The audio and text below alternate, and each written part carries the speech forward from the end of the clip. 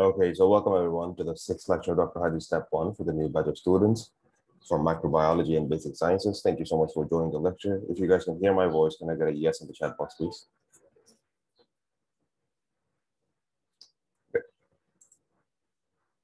Okay, thank you so much. And we apologize for starting the class a little bit later. We're just going through some inconvenience. And but hopefully it will not affect our goal for today. That is our goal for finishing parasitology, which we will be doing. Now, before I begin, can we jump straight right into the lecture today instead of doing the revision and recapitulation from mycology? Yes or no?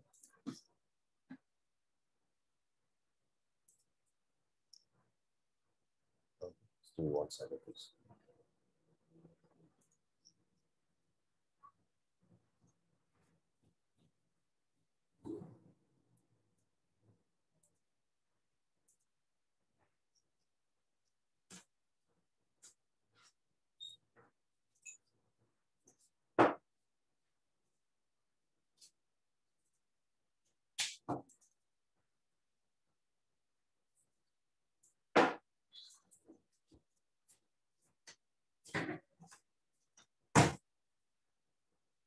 Okay.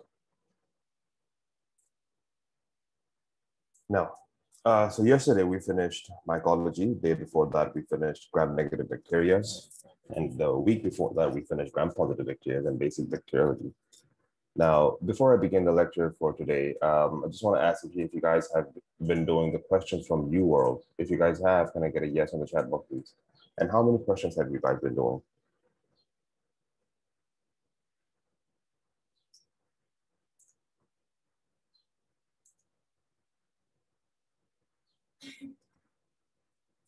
$20. Okay. Anyone else? 19. Okay. There's the next student. Next student. Can I get some answers from the next student? 14. Okay. 20, 19, 14. Okay, good. Did you guys find questions that were common to our lectures? Yes or no?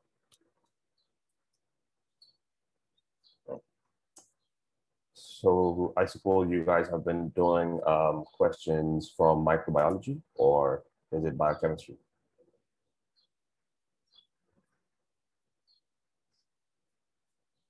Microbiology. Okay, good.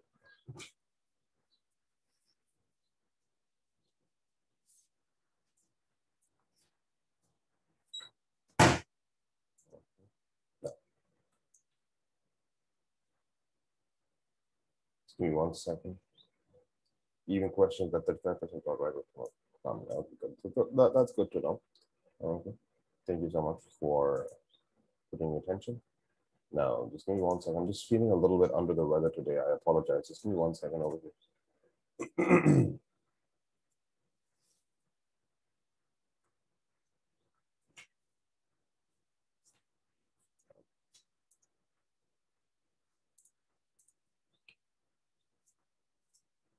Yeah. Can I get everyone's attention very quickly? Can everyone hear my voice? Yeah.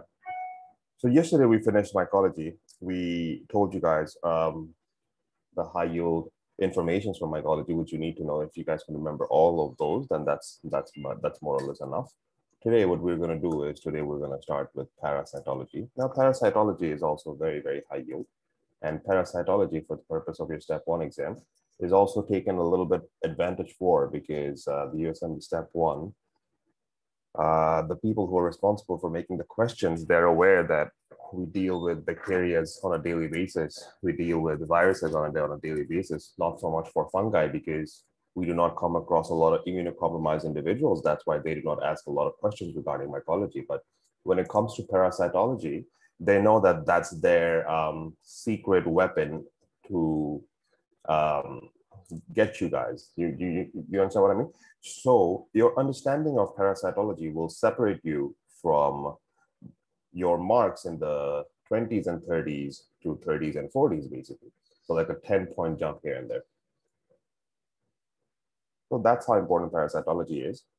Just wanted to lay it out before I began the lecture. Now, parasitology, when I say this, I need you guys to remember some things over here.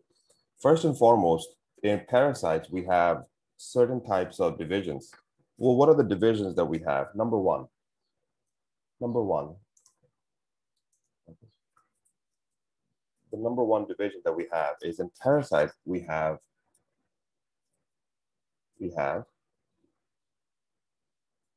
protozoas. Yes or no? You have heard of protozoa? Yes. All right. Then number two in parasite, we have nematodes. Okay. We have nematodes. Then number three in parasites, we have what we call as cystodes. Yes or no? Cystodes. Number four, in parasites, we have another one, which we call as trematodes. So if you can imagine that these are, what they are is, they are the family or the genus of parasites. And the fifth one falls under ectoparasite, meaning that these are the type of parasites that will survive outside of your body. These are ectoparasites. Okay, so that's basically what it is. Now we're going to talk about all of these one by one, and we're going to talk about how the questions are being asked in your step one exam and how to answer them correctly each and every time. Now, before further ado, in your first aid book, you have the name of the organism, you have the clinical features of the organism, right? Then you have how the organism is transmitted, and then you have transmission, and then you have treatment. Now, as a rule of thumb, the questions have to be made from over here. The questions have to be made from the clinical features and the mode of transmission. The answers are going to lie either over here, that they want you to figure out the name of the organism, or over here, that they want you to figure out the treatment for the organism. If they want you to figure out the name for the organism, the question is very easy. And if they want to take it up a notch, they will ask you about the treatment, meaning that they're trying to go for a bit more harder questions. So that's that. So with that being said, the whole point of this discussion is, after we're done with our lecture for today, I want to aware you that I do not want you guys to learn or revise the information in this way. I want you guys to revise the information in either this way or this way. Meaning,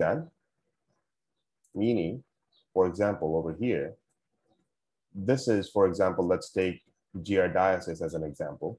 So in your question stem, you'll get a question about a patient who comes to you with bloating, flatulence, foul smelling, fatty diarrhea. However, they want to put it with a history of camping and this and that. And they can ask you that in the diagnosis that they see that there are multinucleotides, trophozoites. What is the name of the organism? So your name with your answer, this A for answer, A is over here in terms of giardiasis. Sometimes they can also ask you the treatment. So that's basically what I'm trying to say over here. Are we clear? Yes or no? Okay. So have I made myself clear on how to revise parasitology for maximum, with maximum efficiency is what I mean. Yes or no? Good. Now, let's talk about the first one. Let's talk about let's talk about the first one. Let's talk about protozoa. Okay, let's talk about protozoas. Now, well, when we talk about protozoas, these organisms, they can survive in different parts of the body, especially in 4 regions. Number 1, in the GI tract. Number 2, in the CNS. Number 3, in the blood, or we would say heme. Number 4 are in certain visceral organisms. I want to begin the lecture today by talking about the protozoas that survives in the GI tract. These could be remembered by these three letters, G, E, C. The next one, for CNS, the organisms that affect CNS in terms of parasitology, these organisms could be remembered with the mnemonic T, N, T. For heme, the organisms could be remembered by P, B, and for visceral tract, for visceral organs, could be remembered by T. So that's it. Are we clear, everyone? Yes or no? Are we clear? So that's it. Now let's talk about the first one, GI organism. So this is basically the introduction of parasitology, and that's how we're going to do the first aid, the informations in first aid. That's how we're going to revise and understand them. Now,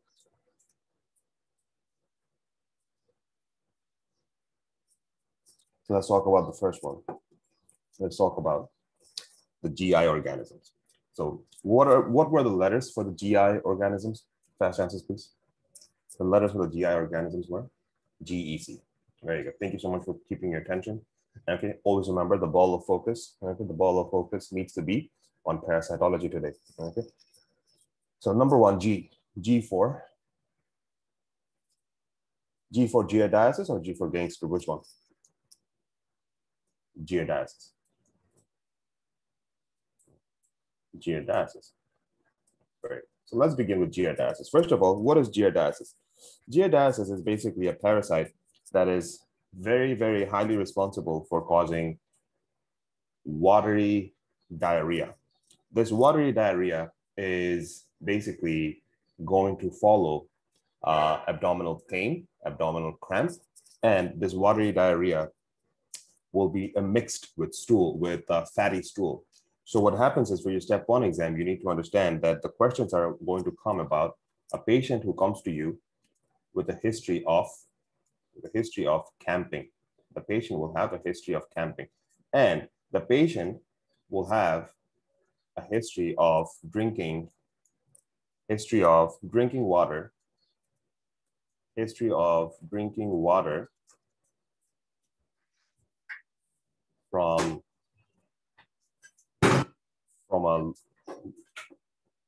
a lake.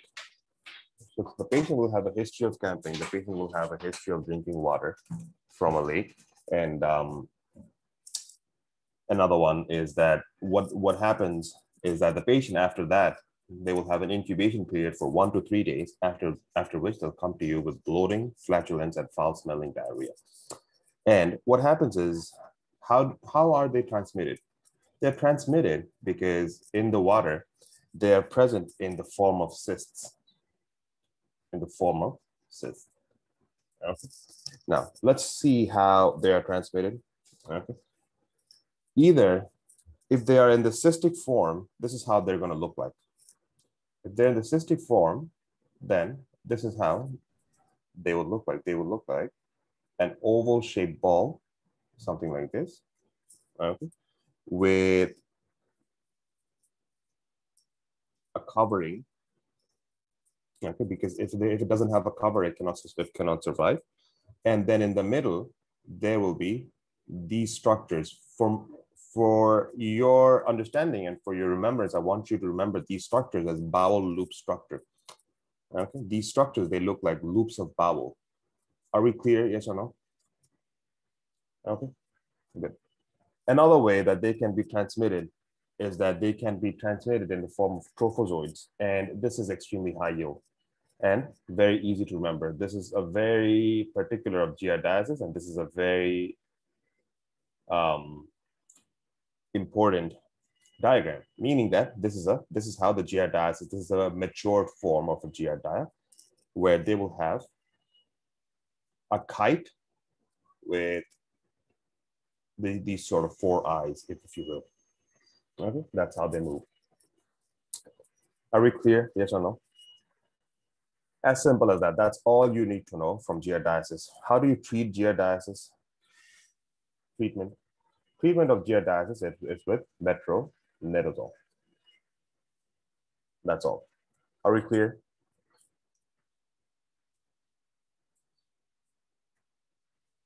Okay, good.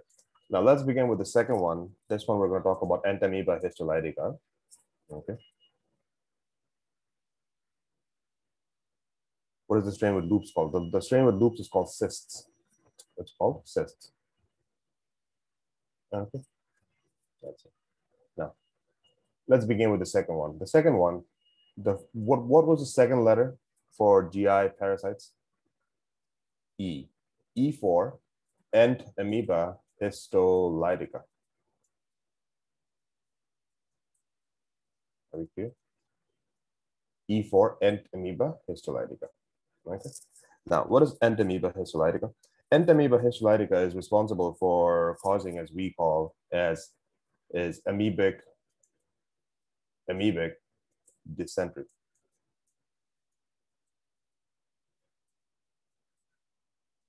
Okay.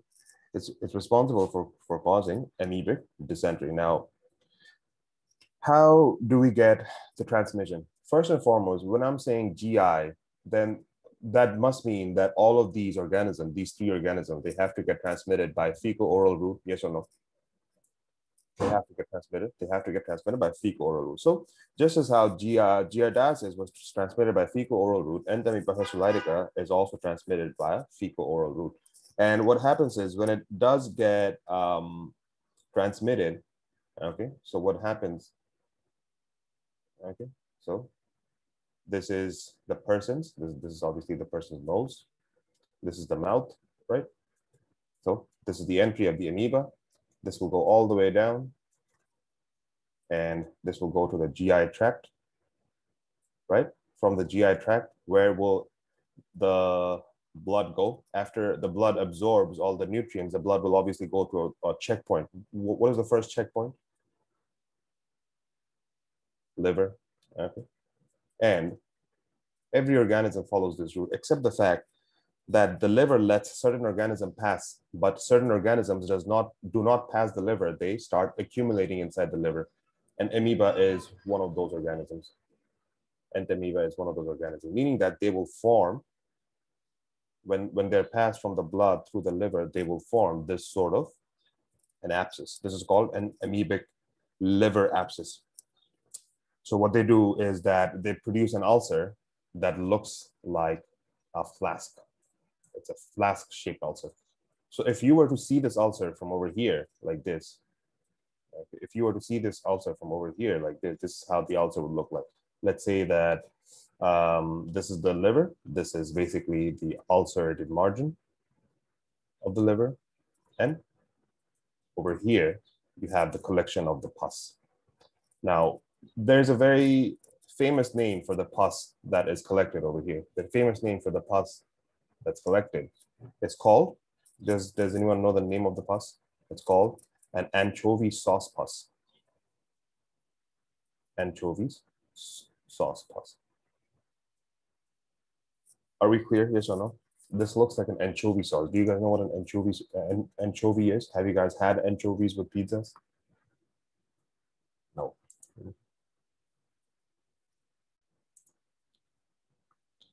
This is the color of anchovy sauce. Okay, this is how the anchovy pus looks like. Are we clear? Yes or no? Same color?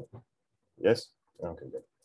So that's basically what it is. Now, how do they cause these kind of degradations? Basically, they release what? Amoebas, they release protease enzymes. They release proteolytic enzymes that degrades the liver parenchyma. And then there's accumulation of neutrophils, macrophages, and that results in the transformations of those things into pus, as simple as that. Okay, now how are they transmitted? They're transmitted in the form of cysts. Entamoeba histolytica is transmitted in the form of cysts. And what happens is that when they are transmitted, they look something like this. Okay? They look something like this. This is the cystic form in which they're transmitted. Okay? Do you guys remember the Reed-Sternberg cell? Yes or no? That owl's eye appearance of the Reed-Sternberg cells? Yes. Okay. You can use a Reed-Sternberg cell's appearance for the appearance of the enteric histolytic. They have these sort of owl's eye appearance. And another high yield is when they enter the blood, what would happen? What would happen if they enter the blood? If they enter the blood, then this is what will happen. What happens is that when they enter the blood, these organisms, they're larger than RBC themselves. So what they do is that they start accumulating RBCs them, inside them that look something like this. So these are engulfed RBCs. Are we clear? Yes or no? Okay. These are engulfed RBCs. So this is what you see. This is what you see in, let's say, the feces of the patient. This is what you see in the blood or the peripheral blood film of the patient. Okay, as simple as that. Now, what are some other signs and symptoms the patient will come and tell you? First and foremost, the patient will come and tell you about bloody diarrhea, fever, jaundice, and pain in the right upper quadrant. On ultrasonogram, the first thing that you're going to do is take detailed history, do physical examination, then perform a bedside ultrasonogram. And in the bedside ultrasonogram, what are you going to see? You're going to see something like this. So you can easily connect the dots. A patient comes to you with bloody diarrhea and painful growth in the liver. You can connect the dots that the organism is Enteric histolytica. So what do? The next thing is that you prepare the patient for treatment. As simple as that. Okay. After you make your diagnosis, you want to treat the patient. Now, how do you treat the patient? You treat the patient with metronidazole. Are we clear? Okay. You treat the patient with metronidazole. Okay.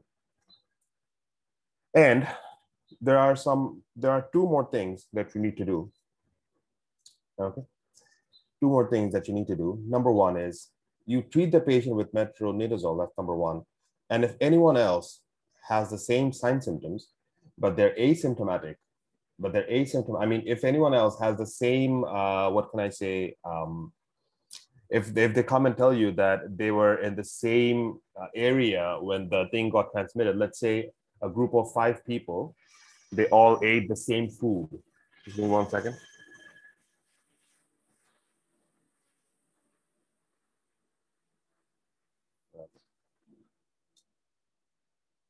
You guys must think that I live in front of a factory or something, right?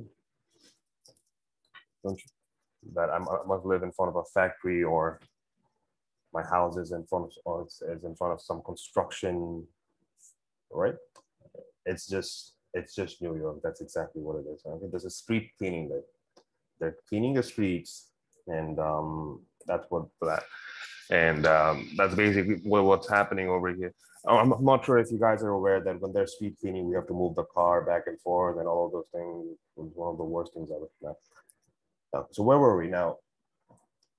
Metronidazole. Now let's say that there were a group of 5 friends who went to eat at a same restaurant, and one of them came back with these sign symptoms. Isn't there a possibility that 3 or 4 other of them could have the same sign symptoms in the future? Yes or no? It's just that they're asymptomatic. So what do you do for the friends? So for the friends, you give them iodoquinol. Okay. This is another sort of anti-parasite. Okay. Are we clear? Yes or no? Okay. Good. Paramomycin. Paramomycin is not very high yield.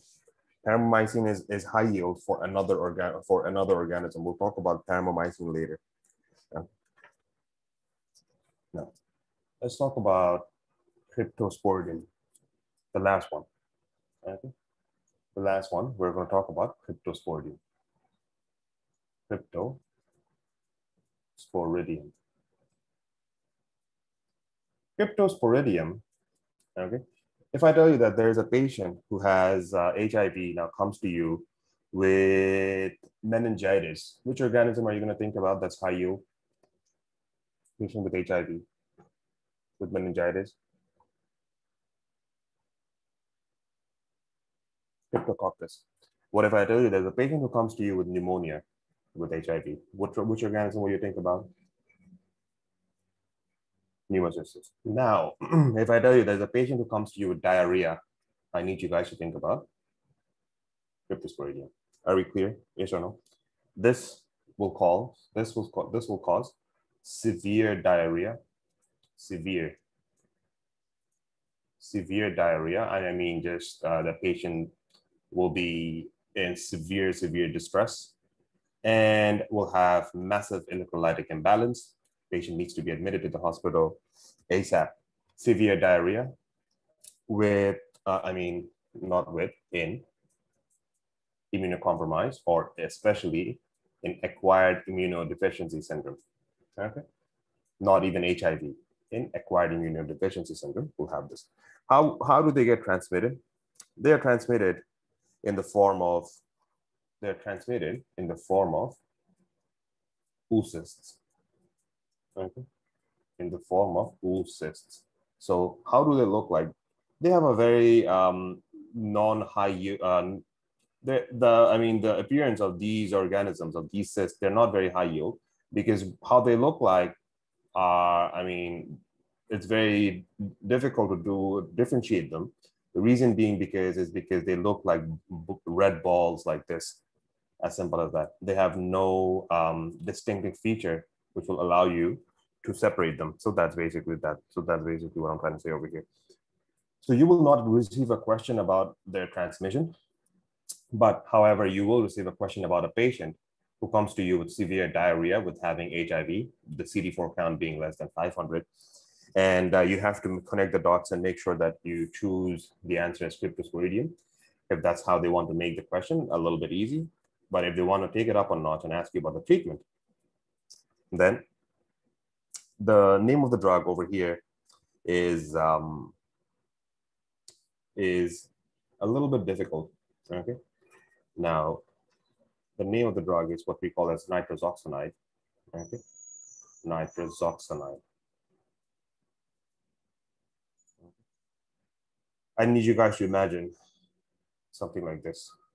Okay. I need you guys to imagine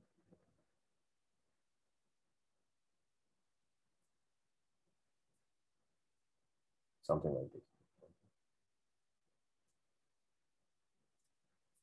Bullets, and this is your Cryptosporidium eggs. Okay, these are nitrous bullets.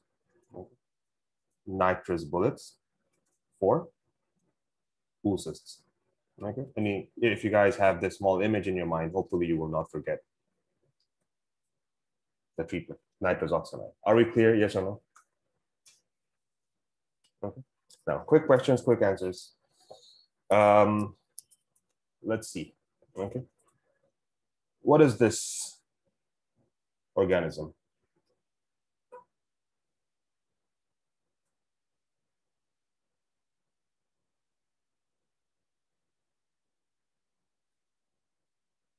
Cystic giardiasis. What is this organism?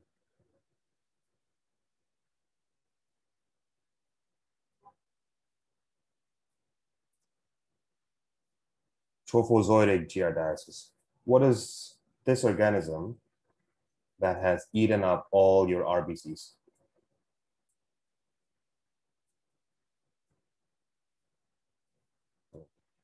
What is this organism that looks, okay? This is what? This is entamoeba, trophozoitic entamoeba. Very good. What is this organism that looks like a Reed-Sternberg cell?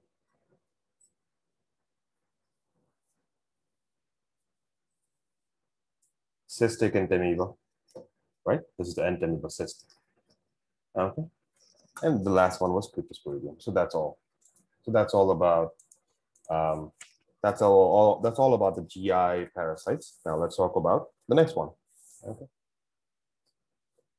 Is everyone understanding the lecture? Yes or no? We're trying our best to make sure that we give you exactly what you need, nothing more than that, so that you guys are exactly aware of how to solve the difficult and the easy questions, both of them together. Okay, so let's keep our attention. Let's bring our ball of focus back to the CNS parasite, the CNS protozoas. Okay, CNS protozoas. Do you guys remember the letters for CNS protozoas? Okay. The letters have the same name as a famous AC/DC song. It's called TNT. Yes. Has anyone heard of TNT? No. Good. Now let's talk about TNT. With TNT, what do we have? Okay. The first one is a very high yield one. This is called toxoplasmosis, cat scratch disease, or Toxoplasma gondii. Now, this is either pronounced as Toxoplasma gondii. Some people would prefer if you call this Toxoplasma gondii, however you want to pronounce it. But what you do have to remember about this is that this is a very high yield organism for a very high yield disease. That is, this is responsible for causing disease, which affects your CNS in the form that it forms a ring enhancing lesion in the brain. How many of us are aware of this, that it forms a ring enhancing lesion in the brain? Please write me in the chat box. Yes? Good. Okay. Now let's talk about this. What is Toxoplasma gondii? Toxoplasma gondii is basically a disease that is spread how? Okay. It's spread by it's spread as a droplet. Okay. It's spread as a droplet. So what happens is you have, let's say, cats. What they do is that the cat feces, okay, they harbor Toxoplasma gondii. Do you know how a lot of people, they have cat litters in their house? Yes or no? Okay. They have cat litters in their house, right? Are we aware that people have pets, cats as pet, and they have cat litters in their house? Yes or no? Right. So they have cat litters in their house, and those litter boxes, basically, they are the source of infection. These are the litter box. These are the feces, and these are basically the toxoplasma cysts. Now, what happens is that these cysts, they can enter through your nose and go all the way to your brain. Now, everyone who has a pet cat who keeps a litter box in their house, do they get affected with toxoplasmosis? The answer is no. Who are the patients who will get affected with toxoplasmosis? Immunocompromised patients. And pregnant patients. Yeah. So that's what I'm trying to say over here. Now, what do you see? What will the patient come and tell you? First and foremost, the patient will come and tell you and complain to you about the signs and symptoms of a space-occupying lesion in the brain. Now, since we have all finished CNS, we know the signs and symptoms of a space-occupying lesion. What are the signs and symptoms? First and foremost, the patients will have headache that are known as early morning headaches that will eventually keep on getting worse in the morning. Patients will have lethargy, vomiting associated with the headache. Patients can have seizures. Yes, patients can have seizures. And if there's a lesion in the brain, patients can have different signs and symptoms according to which lobe of the brain it affects. For example, if it affects the frontal lobe, can we have personality changes? Yes or no? If it affects the temporal lobe, can we have hearing problems? Yes or no? Okay. If it affects the occipital lobe, can we have vision problems? The answer is yes. If it affects the parietal lobe, can we have Gerstmann syndrome? Yes or no? If it affects the dominant parietal cortex, then we can have Gerstmann. If it affects the non-dominant parietal cortex, then we can have visuospatial syndrome. So that's basically all the things that can happen. Along with this, there's another thing that can happen are the ones in pregnant patients. In pregnant patients, patients are checked for these infections. These are known as torch infections. The T in torch stands for toxoplasmosis. These infections are very devastating, not only for not only for the pregnant mother, but also for the child. So this causes congenital toxoplasmosis. If the mother is affected with toxoplasma, the mother can transmit the disease to the fetus, and this causes a triangle of symptoms in babies. These triangle of symptoms are known as, number one, chorioretinitis. Okay, this is how I need you to remember this. Chorioretinitis, patients will have hydrocephalus, and patients will have intracranial calcifications. This is congenital toxoplasmosis. Okay, I would rather have you guys remember the sign symptoms in the form of a triangle. 1, 2, and 3. They will always mention these 3 sign symptoms together. Patients will have blurry vision, difficulty in seeing, chorioretinitis. Patients will have enlargement of the biparietal diameter, hydrocephalus. Patients will have, on a CT, you will see that there is calcification, especially near the ventricles. So that's basically what you will see. What will you see in a patient of, in an adult patient? In an adult patient, what you will see is that you will see a lesion of the CT scan.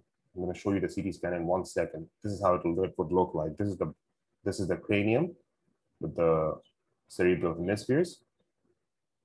And you will see lesions like this, ring enhancing lesions. Are we clear, yes or no? Okay. Can you guys tell me some differential diagnosis of ring enhancing lesions in the brain? Have you guys have you guys heard of primary CNS lymphoma? Yes or no? Is that also a ring enhancing lesion? The answer is yes. Okay. Primary CNS lymphoma is caused by which organism? Fast answers, please. It's caused by anyone? Is it caused by Epstein-Barr virus? Yes or no? Epstein-Barr virus, is it caused by Epstein-Barr virus or not? Yes. Okay. Good. Good. Now, how do you treat this condition? How do you treat toxoplasma gondii? Before this, I want to talk about another thing over here. Patients will have another thing. They will have a heterophil antibody test. Okay. What is a heterophilic antibody? Heterophilic antibody. Does anyone know what a heterophil antibody is? Heterophil antibody. Does anyone know what a heterophil antibody is? Yes, a monospot test. What is a monospot test?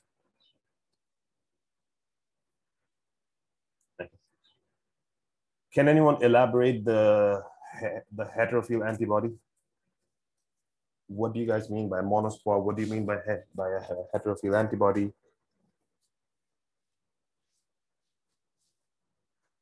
Mm-hmm. Dr. B, would you mind unmuting yourself and letting us know what you know about the heterophil antibody? Or you can even use the chat box to let us know whichever you prefer.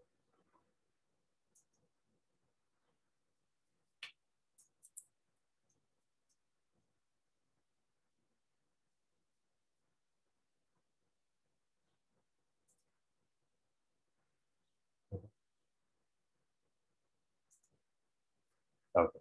So basically what I'm trying to say over here is heterophilic antibody is basically a type of reaction where you would see agglutination when you mix when you mix the patient's blood with a blood of another mammal, especially the mammal over here that we would choose as a sheep.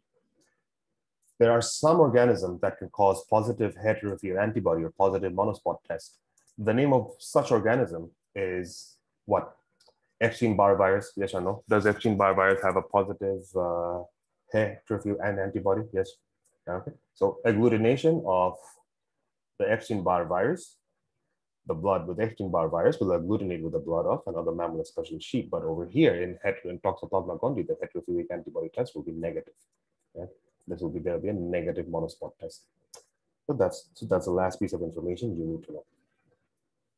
Now, that's all. Let's move on to the second one. Let's move on to this one over here. This one is very easy to diagnose, right? This is Naegleria fowleri. Okay. Naegleria fowleri. Naegleria fowleri is basically what we call as a free living amoeba.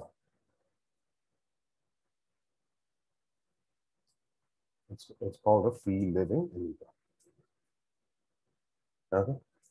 Yes, the test is negative. Okay.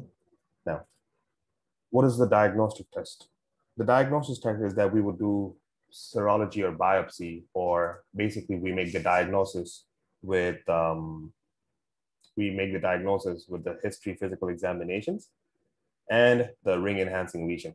What is the treatment? I'll talk about the treatments of CNS infections in 1 second. Let me just talk about the transmission. I'm going to talk about the treatments as a whole. Okay. Are we clear? Yes or no? Yeah. Now, let's talk about Naegleria fowleri. This is a free living amoeba. What happens over here is that this free living amoeba is basically present in freshwater ponds. Okay? It's there in freshwater ponds. And who are the patients? The patients are the ones who goes for swimming in the freshwater ponds. Okay, so that's that. Now, what are the sign symptoms that will happen? So, for example, let's say that this is the patient who's unaware of the fatal disease that he's about to jump into, and then he does jump into it. He swims for however long as he wants, not being aware that the parasite has entered his nose. Okay, the parasite has entered his nose, and through the nose there's a plate over here. This is called what plate? Cribriform plate. Yes or no? Through the cribriform plate, this parasite has entered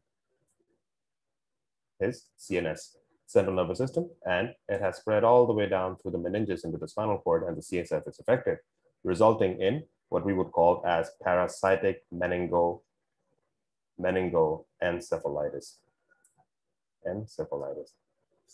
Now, what are you going to see over here? What you're going to see is something like this. In the CSF, if you take the CSF fluid, obviously you're going to see the parasitic CSF. So what does that mean? In the CSF, you're going to see that the opening pressure is high. You're going to see that the glucose is normal. Protein concentration is a little bit increased. And you are going to see a little bit of lymphocytosis. It's not neutrophilic leukocytosis. You are going to see lymphocytosis. And you can also see something like this in the CSF. These are the parasites that will be roaming around in the CSF. This is very non-specific. This is a very non-specific diagram. So that's that. But that's what you're going to see. And the worst part is, what is the fatality rate or the rate of fatality for Naegleria fowleri? Okay. Unfortunately, that's how fatal this disease is. The patients will die. There's a very small chance of survival. That is, if sometimes some patients have been known to respond to amphotericin B. This is a question in your step 1 exam. What would happen? What is the fate of a person who gets affected with Naegleria fowleri and they have meningoencephalitis? The fate is that there's a very high probability that they will not make it. But as a physician, is that what you're going to say to the patient, that you're probably not going to make it? Yes or no? No. What you're going to do is basically you are going to try your best to recover the patient. How? By treating them with amphotericin B, maintaining ADCs, intubations, ICUs, and all of those things. So that's basically what it is. Let's move on to the last one. Okay. One of my favorite organisms. Okay. One of my favorite organisms, because this is a Batman organism, because this is Trypanosoma brucei. Are we clear? Yes or no? Trypanosoma brucei. What is Trypanosoma brucei? Trypanosoma brucei is basically a disease of trypanosomiasis. We call this African sleeping sickness. Okay. We call this African sleeping sickness. The reason why we would call this African sleeping sickness is because There was a time, not right now, this was named as African sleeping sickness a while back, but there was a time when this disease was very profound and had a very high incidence and prevalence in Africa. What would happen over here? Patients would have of patients would have sign symptoms of fever, enlarged lymph nodes, and they can also have CNS sign symptoms, meaning that they can have headache, seizures, and we called this sleeping sickness because patients would always be in a state of somnolence. Are we clear? Yes or no?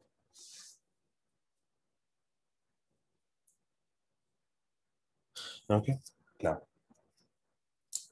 the next thing that we're going to do is we're going to understand how this disease is being transmitted. Now, this is very difficult for me to draw. This disease is transmitted by a bug known as a tsetse fly. It's called a tsetse fly. Okay, this is a tsetse fly. Okay. This is a bug that will harvest this organism. Okay, I know some of you are disgusted by bugs, so I'm not going to keep it here for a long time. But this is basically a tsetse fly. This is also called a kissing bug. So what this will do, why it's called a kissing bug, it's because it will come and it will sit on your skin, and before it bites, it's just going to mope around with your skin a little bit. The reason why this was called kissing is because this will start rubbing itself on your skin. And when it does pierce your skin with all the skin rubs, that this parasite will pierce and it will enter your skin. Now, this will enter your skin in the form of this. Okay? In the form of this. This is what we call as a trypamasticle. Okay? Look at this.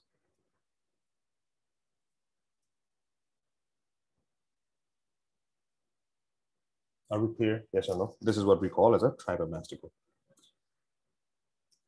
Okay. Are we clear? Yes or no? Everyone? Okay. Now, let's talk about the treatments. That's all about the CNS parasites. Let's talk about the treatment. Treatment for toxoplasmosis. Treatment for Naegleria, we already know this. And treatment for trypanosomiasis. These are a little bit difficult to remember. First and foremost, if I ask you the treatment of protozoal infections, as a rule of thumb, they're all treated with metronidazoles, yes or no? Okay. I wish I could say the same for CNS protozoas, because CNS protozoas, they are not treated with your metronidazoles. What they are treated with is I'm going to use certain mnemonics so that it's easy for you to remember. Okay. Now, what I need you guys to remember is something like this. Okay. This is toxoplasma. Okay. What I'm trying to draw over here is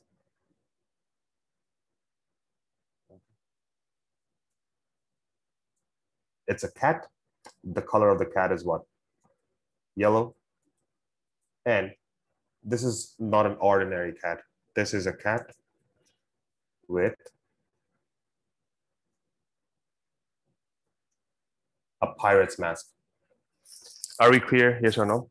What was the name of the Disney character of a pirate cat? There was a pirate cat. Yes or no? Okay, let me show you guys. This one. Yes. Are we clear? Yes or no? A pirate cat. Okay. With this, I need you to remember with the color of the sulfur. Is sulfur yellow? Yes or no? Sulfur is yellow. Good. So with the yellow color of the cat, I need you to remember sulfur. With sulfur, we have sulfadiazine.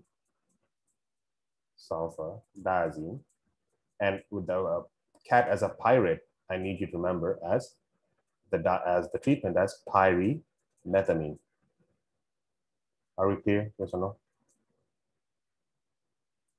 Okay. And cat for obviously the fact that cats are the one that harvests the toxoplasma. Okay, let's move on to the next one. Naegleria fowleri, we already know the treatment. This is amphotericin B. Trypanosome. Okay. Now let's talk about trypanosome. Okay. Now this is going to sound a little bit silly, but what do we do when, or what do Muslims do when they fall in trouble? Do they recite surahs? Yes or no? Praise. Yes or no? Okay.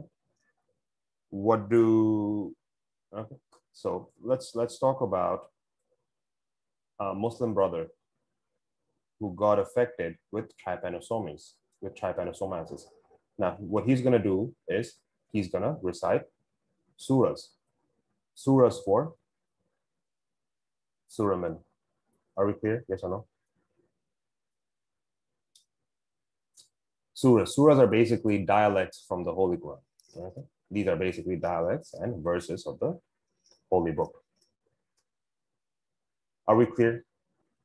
Okay. The reason why I'm coming up with mnemonics is because I know that you guys will learn the treatment and it will take you guys, let's say 5 minutes to learn the treatment. And it will take you 2 minutes to forget the treatment, okay? Because that's how difficult. And that's how it's very important. That's why I'm actually putting some effort into this. If it wasn't, then I would have just asked you guys to remember this by yourself. But this is actually pretty widely tested. The treatment for Toxoplasma gondii is not very easily remembered.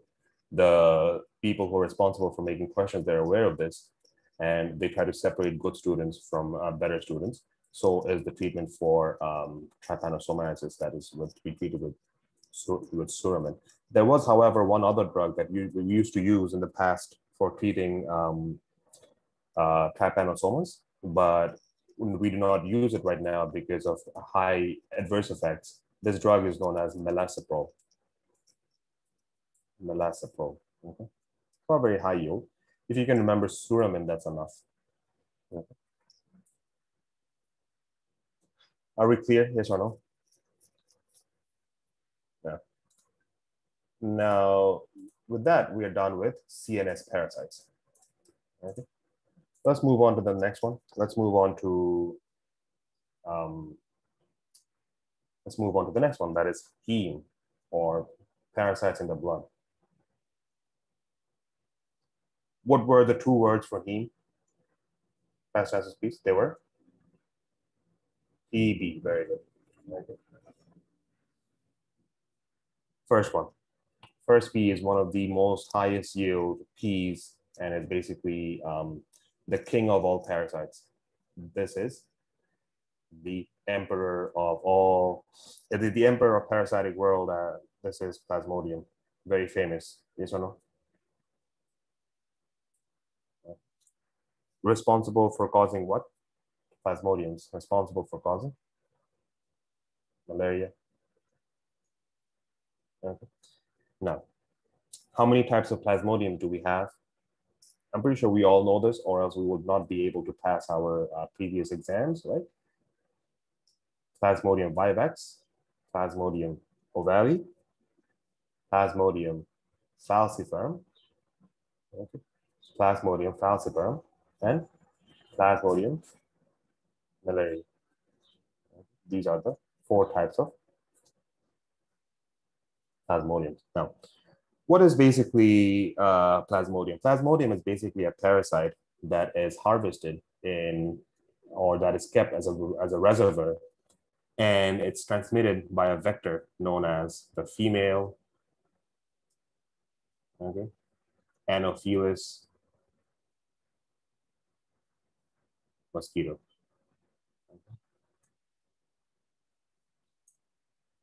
This is known as a female Anopheles mosquito. What they do is they take the organism sort of completes its life cycle inside the mosquito, and when the mosquito bites, it puts the organism, and the organism goes through the blood, resulting in the sign symptoms, which are patients will have fever. Now let's talk about this fever. This is no ordinary fever. This is the fever of malaria. These fevers, they will differ according to the organism which has been put into the blood. There are these fevers, they could be either tertian fevers. What do we mean as tertian? That is, they will come and go every 48 hours. Okay. Then this fever could be quartan fevers that can come and go every 72 hours. And there could be another one, which are irregular fevers. That is, they do not follow any timeline. If it's a tertian fever, we would like to imagine the parasite to be as either vivax or ovale, right? Over here. If it's a quartan fever, very simply put, we would like to imagine the organism to be a malaria. That is this one over here. And if it's an irregular fever, we would like to imagine the organism to be a falciparum. As simple as that. Now, from all of this, tertian, quartan, and irregular, this is the one to look out for. Why? This is the one to look out for because if it's an irregular fever, if it does not follow any timeline, just 1 second. Please let the man have fun in his car by listening to music. Okay. No, thank you. So this is the one to look out for. So this is so these are the patients who will come to you with irregular fever, and this is difficult for the patient because these patients, they are at risk of having cerebral malaria. What is cerebral malaria? Plasmodium falciparum is the only type of plasmodium that will accumulate and that will clog the blood vessels. Are we clear? Yes or no? So when the blood tries to pass through, it cannot pass through this, resulting in widespread ischemias in the brain, kidneys, lungs. Are we clear? Yes or no? Patients will have sign symptoms of pulmonary embolism. Patients can have sign symptoms of acute tubular necrosis. Patients can have sign symptoms of stroke, ischemic stroke. Okay, that's that. Okay. So that's basically what I'm trying to say over here. Another thing that I want to talk about this is 1 second. Okay. Now another thing that I want to talk about is that the Plasmodium vivax, okay, the Plasmodium vivax, they have a tendency of, okay, the Plasmodium vivax, they have a tendency of staying in the liver as a dormant form. This dormant form is known as hypnozoid. Hypnozoid. Okay. They have a dormant form for staying in the liver and the form of a hypnozoid. And over here, the problem is this. If they stay in the liver as a hypnozoid, patients can get recurrent infections. The only piece of information you need to know is that vivax and ovale, they can remain as hypnozoids, but falciparum and malary, they do not form hypnozoids, meaning that they do not stay dormant in the liver. Now, why is this clinically important? This is clinically important because when we want to treat patients, do we also want to cover the hypnozoids in the liver? Yes or no? Okay. Do we also want to cover the hypnozoids? The answer is yes. So we use a drug. Okay, I'll talk about this in details. We'll use a drug called mefloquine, okay, especially mefloquine, and we will prolong the treatment with mefloquine. For example, we can use a lot of different types of drugs. We can use chloroquine, we can use mefloquine, we have proguanil, quinidine, artesunate, and lumefantrin, and these are all the names of the anti-malarial drugs. But this is one drug which we should continue for 4 more weeks after a patient has been treated, especially if they have come from a zone that is highly endemic for Vivex and Ovale. This will cover the liver hypnozoids. Okay. Are we clear, yes or no? Yeah. How do you diagnose malaria? Diagnosis of malaria is not that difficult. What we do is we do a blood smear.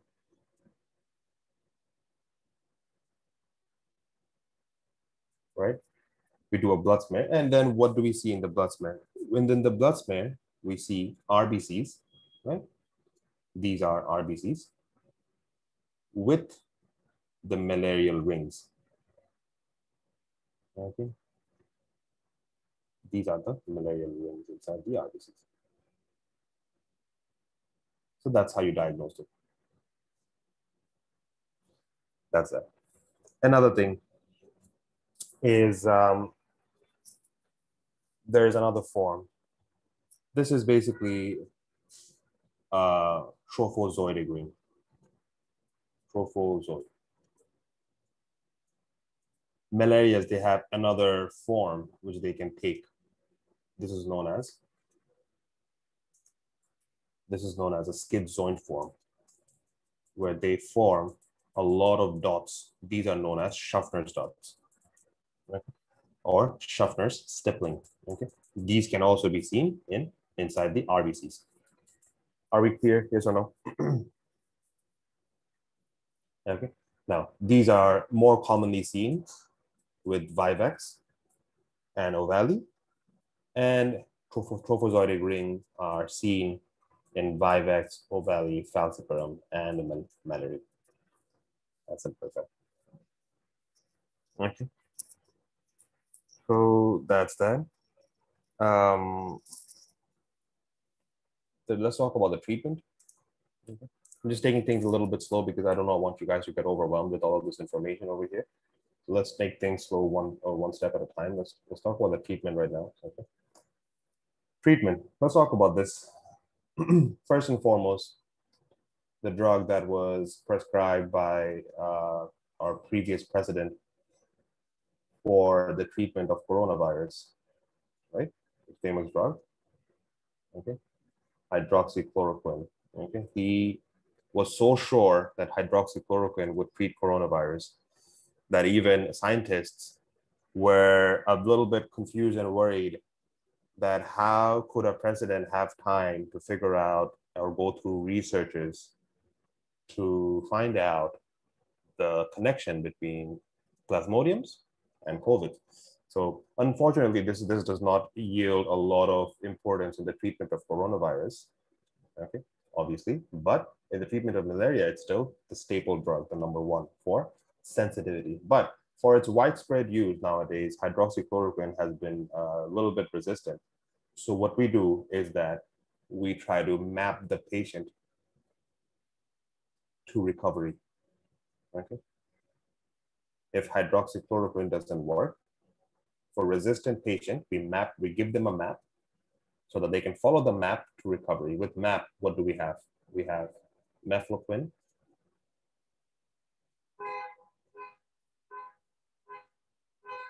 okay. With A, we have atovaquone,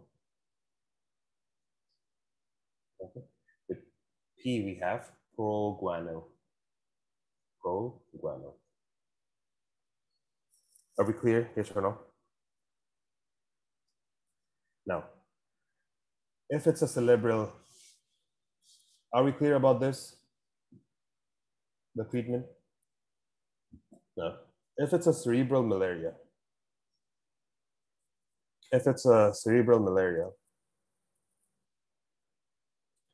for your treatment purpose, it's a life-threatening disease. So we would want to prescribe a drug that will rapidly work and try to kill the plasmodiums. In that case, we would like to prescribe intravenous quinidine or artesunate and lumefantrine.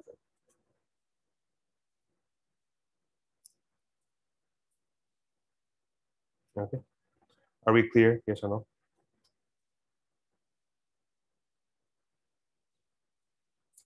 So that's all we need to know for this one. Okay. What are the drugs you can use for prophylaxis for malaria? For example, let's say someone goes to a malaric endemic zone. What are you going to give them? Last answers, please. Anyone? Does anyone know the answer to this? What are you going to give to a patient? There you go. Okay. You can give them, nowadays we choose mefloquine, which is a quinine group of drugs. Previously, we used to give chloroquine. And sometimes we would also like to give primaquine, right? So that this one covers the organisms in the blood. And primaquine has been shown to affect the hypnozoids in the liver. So that's that. Okay. So that's all we need to know from the hemes. Okay. Let's go to the next one. Let's go to the next one. Let's go to P. We're done with P. Now let's go to B. Okay.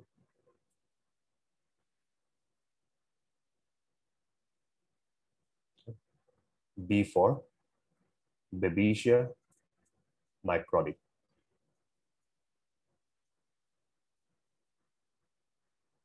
Okay. What is Babesia? Babesia is responsible for causing a disease that is known as babesiosis. Okay. It's a pretty rare disease, but we cannot um, throw it off. The reason being is because Babesia, like its counterparts, Borrelia, which is a bacteria, Anaplasma, and Ehrlichia, all of these, they have one thing in common. Okay. The one thing common to all of this is Exodus tick. So Babesia is basically a parasite that is transmitted by Exodus tick. When the Babesia is transmitted by the Exodus tick, what happens is patients, they have certain sign symptoms, which are the sign symptoms of fever and the sign symptoms of hemolytic anemia. Now, I'm pretty sure you guys are aware of the question I'm going to ask right now. The questions are going to be about hemolytic anemia. Okay, so let's talk about this. What would happen to the hemoglobin and hemolytic anemia, high or low? Low. Good. What would happen to the reticulocyte count, high or low? High. What would happen to the LDH, lactate dehydrogenase? High. What would happen to are you going to see more yellowish urine? Yes or no? Hemoglobinuria? Yes. Okay. Does anyone else want to contribute what we will find in hemolytic anemia? Another thing that we can find in hemolytic anemia. What would happen to haptoglobin?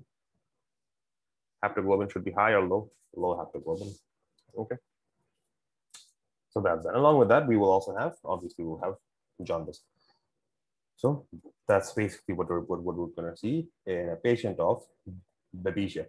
Along with this, okay, we're going to think that the patient might have some sort of a hemolytic anemia, but all the causes of hemolytic anemia, for example, paroxysmal nocturnal hemoglobinuria, GC-PD deficiency, right?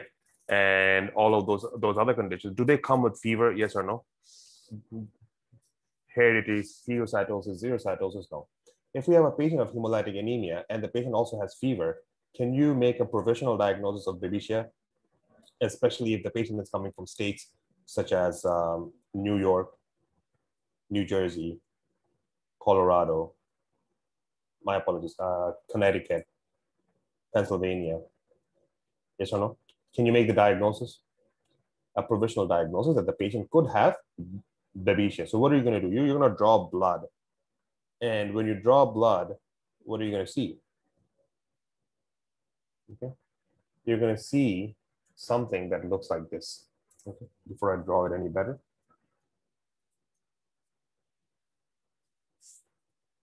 it's called a Maltese cross. This sort of pattern. Okay, so you will see something that looks like this.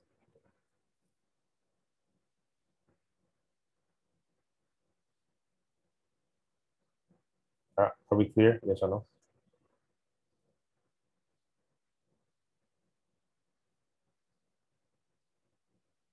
This is called a Maltese cross pattern.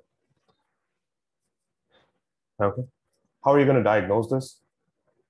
You can diagnose this, you can diagnose the patient like this, or sometimes some hospitals would like to do a PCR to confirm the diagnosis.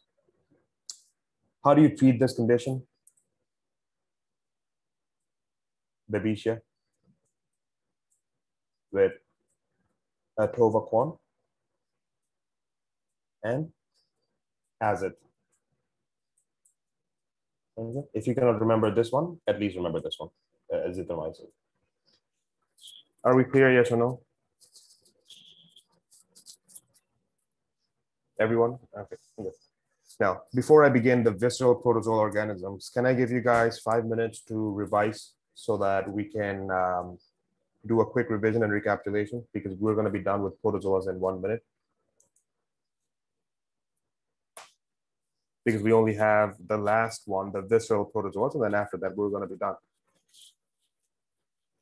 Okay. How long do you guys need to revise the GI, CNS, and heme protozoas?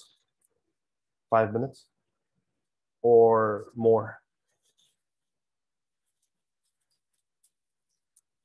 Can I get some feedbacks, please? How long do you guys need to revise the protozoas? 10 minutes. Okay, so I'm going to give you guys 10 minutes because what I want to do is, since I have provided so many informations over here, I do not want you guys to get overwhelmed and mix all of this information up. So let me give you guys 10 minutes, and these 10 minutes, please try to revise the GI, heme, and CNS protozoas, and then after that, we'll start talking about the visceral protozoas. Okay, thank you so much.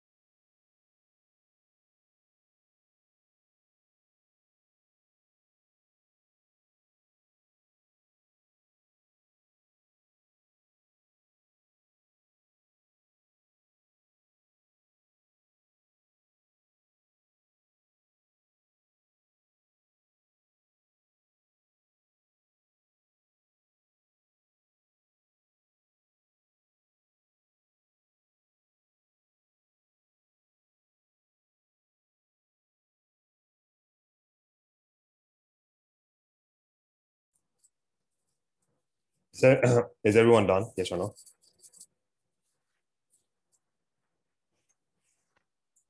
Okay. Did you guys really revise in the last 10 minutes or just took a break and watched a YouTube video? Which one? Revise? Okay, good. So you guys are more mature than I was. I would have most probably taken this break to watch something. Okay, good.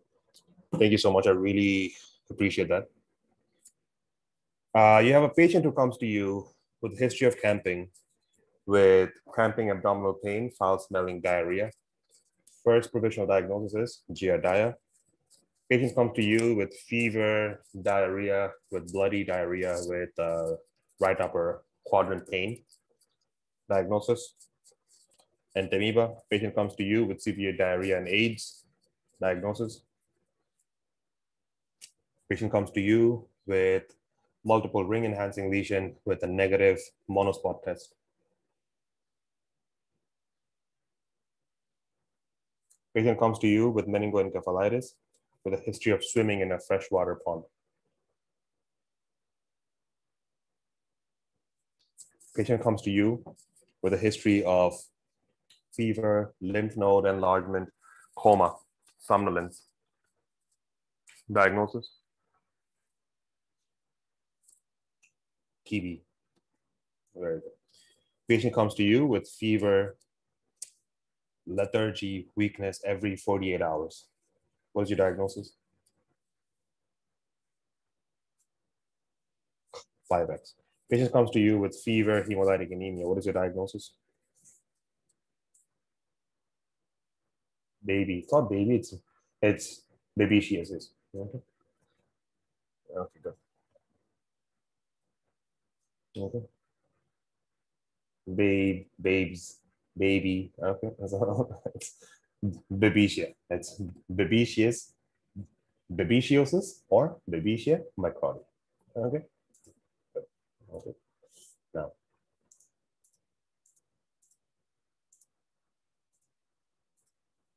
okay. Let's begin with the last one. Is everyone ready? Yes or no? I apologize for going a little bit slow today. I'm just feeling a little bit under the weather, but I appreciate you guys for having your attention in the lecture. So let's do the last one. Just give me 1 second, please.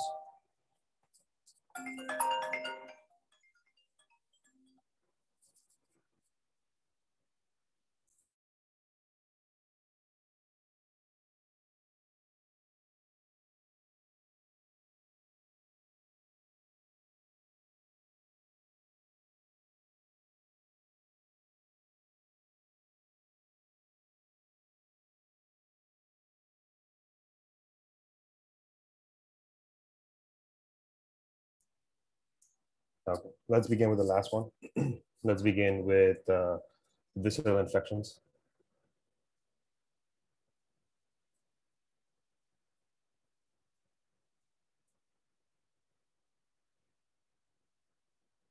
You just got your results and you passed your NBME. Very good. Okay, congratulations.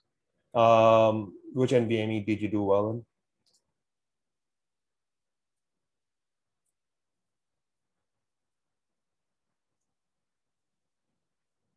The one for school. Very good. Okay. Very good. Okay.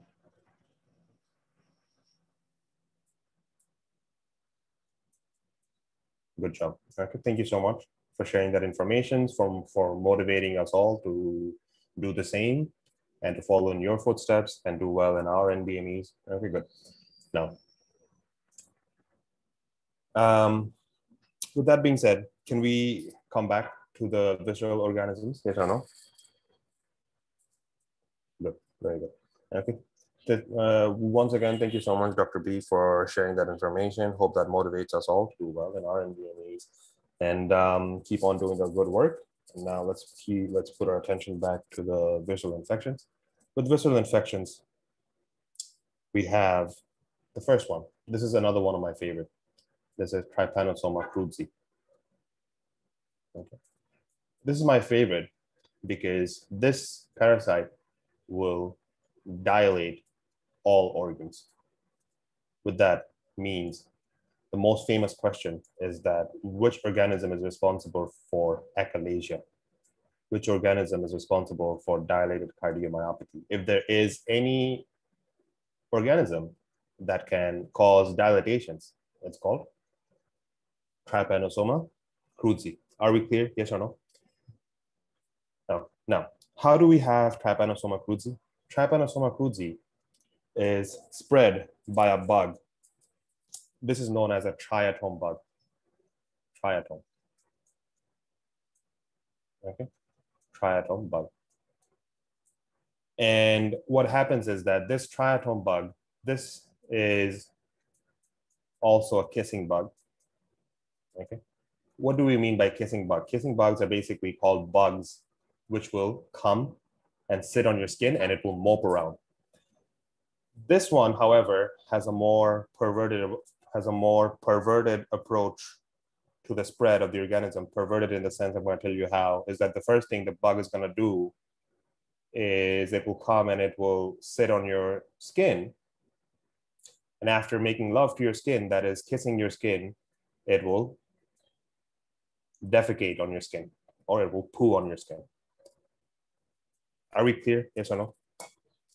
Now that defecation will harvest the organism of Trypanosoma cruzi, and that Trypanosoma cruzi will enter your blood through the feces of the triatom bug.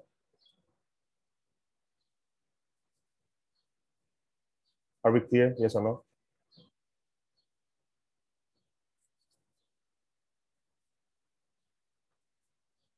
No. Now, how do they look like? All the Trypanosoma cruzis. So first and foremost, what will the patient come and complain to you about? The patient will come and complain to you about multiple constellation of sign symptoms. The clinical features are going to be about, if it's dilatation of the esophagus, they can have dysphagia. Okay, they can have megacolon. Okay, and another one is that this bug can go and affect your eyes, resulting in a sign called as Romania sign. So you will have unilateral eye swelling. Okay, you will have unilateral eye swelling. Now, when a patient comes to you with dysphagia, achalasia, megacolon, eye swelling with insect bites on the hand, what are you going to do? You're going to try to take the blood of the patient. And in the blood, what will you see? You will see, once again, the same trypomastical.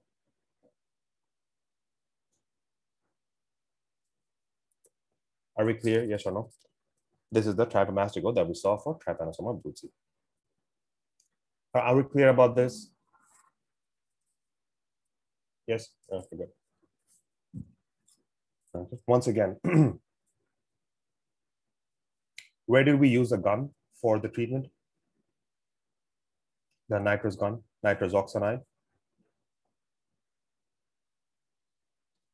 Where did we use the nitrous oxide gun? Very good. Okay. This one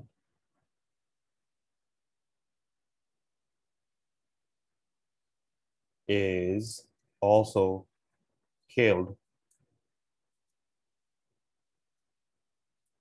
by this guy over here. Okay. So this is your Trypanosoma cruzi.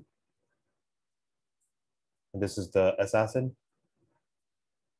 with a gun. Okay. Who will shoot the Trypanosoma cruzi. This guy is driving a Mercedes Benz. Okay, let me just do this. It's a Mercedes Benz car with a gun.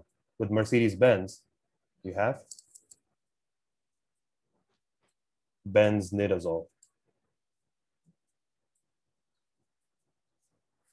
And with the gun, it's a nitrous gun. With this, you have nifurtimox.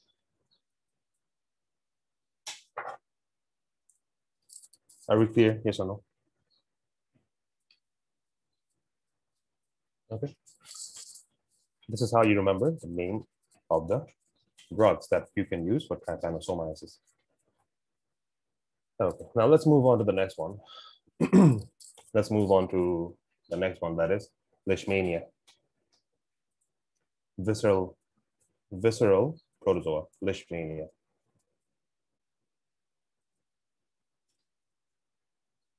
Okay, leishmania Donovani is responsible for causing what we would say as visceral leishmaniasis or cutaneous leishmaniasis. Visceral and cutaneous leishmaniasis, these are basically very well-known diseases to us because this is very high yield in third world countries, Southeast Asian countries, and on all of those regions, where this parasite is transmitted by this bug. This is called a sandfly. This is called a sandfly. These flies are more harvested and are more present in houses that are made of what I would say is mud house. Yes or no? Mud houses. Okay. Now, what happens is that when the sandfly, when it bites your skin, the organisms, they enter your skin. And after they enter your skin, they cause a constellation of signs and symptoms that are known as fevers, along with hepatosplenomegaly, pancytopenia. Okay. Does it remind you of leukemia? Yes. Okay. So fever, hepatosplenomegaly, pancytopenia. Leukemia. So what do you do when a patient comes to you with fever, hepatosplenomegaly, pancytopenia? Okay, obviously you do a constellation of, my apologies. Obviously you run some blood tests. You do CBCs over there. You find the blood counts are low. You're afraid the patient might have leukemia because the patient, let's say, doesn't give you a very detailed history. The next thing you do is you do a peripheral blood smear or a peripheral blood film. And when you do that, you find something like this. You find a macrophage that is filled with these sorts of cysts or amnestigotes. Now, this is the third type of organism that is harvested inside a macrophage. Number one was Brucella. Yes or no? Number two was which one? Which we studied yesterday. Fungi, Histoplasma. Number three is Leishmania. Are we clear? Yes or no? And what if there is a tissue paper appearance of the macrophage? Then what do we call the disease? Gaucher's disease. Very good. Okay. Then we would like to call this as Gaucher's disease. Okay. How do you treat Leishmania? You treat Leishmania with amphotericin B and you treat it with sodium stebogluconate.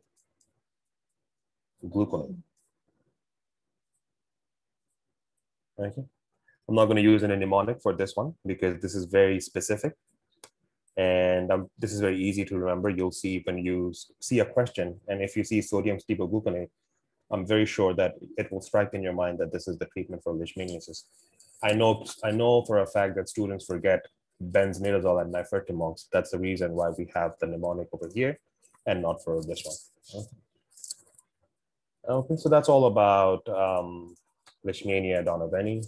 Let's move on to the last one for the protozoas, after which we will be done with protozoas. Last one, Trichomonas. Responsible for causing vaginitis, parasitic vaginitis. Yesterday, we learned about another type of vaginitis or vaginosis. That was bacterial vaginosis. The organism was Gardnerella vaginalis, right? Where we had clue cells. You guys remember this? And there was a very distinctive fishy smell. Yes or no? This one over here will not have a fishy smell. These patients, however, will have an unfortunate foul smell, which they'll complain of. If you ask them if the smell it has a fishy vibe to it, they will obviously say no. This basically smells like anything which they have never smelled before. That's how bad this is. And the worst part is that it's very unfortunate for the patients because there will be extreme amount of pain, itching, burning around the genital area. Is this a transmitted disease, sexually transmitted disease? The answer is yes. Meaning that if the husband, if the spouse has the disease, if the wife has the disease, the husband or another partner of the spouse or another partner of the patient can also have the disease. So you will have to treat two people at the same time. Okay. So that's basically what it is. UWorld would like to use a color for the discharge. The color for the discharge is greenish discharge. Okay, that would happen over here. What do you see? When patients come to you and they complain to you about pain, itching, burning sensations, and foul smelling in the female, in their genital tract, the next thing that you do is you run a wet mount test. Okay, you run a wet mount test. Before you do that, you ask for a PV examination. Okay, in a PV examination or per vaginal examination, what do you see? You see a cervix that looks like a strawberry cervix, meaning that there is inflammation. You know how we get the sign symptoms, the 5 sign symptoms of inflammation, right? Rubor, choler, Daller, rubor, choler, Dollar, and puncture visa and tumor. So you would see all of those things in the form of a strawberry cervix. Then you take a little bit of the fluid and then you run it under wet mount in a saline microscope and you see something like this. This kite-like appearance with a single eye or a nucleus, however you want to call this, in the middle. This is the organism, Trichomonas. How do you treat this organism? The treatment is very simple. First of all, you treat both the patient and the patient's partner with metronidazole. Okay. And you advise them to not practice sexual intercourse for at least 4 weeks. Okay, 3 to 4 weeks. Are we clear? Yes or no? Very direct. This is a very direct question. The most common questions you receive from this one is the name of the organism, and if they want to take it up or not, they'll ask you about the treatment. So that's basically what it is. Okay. Now, with that being said, we're done with nematodes. Okay, we're done with nematodes. Let's come over here. My apologies. With that being said, we're done with protozoas. Now we'll begin with nematodes. My concentration is just all over the place today. I apologize. Now, let's begin with nematodes. Is everyone ready? Yes or no?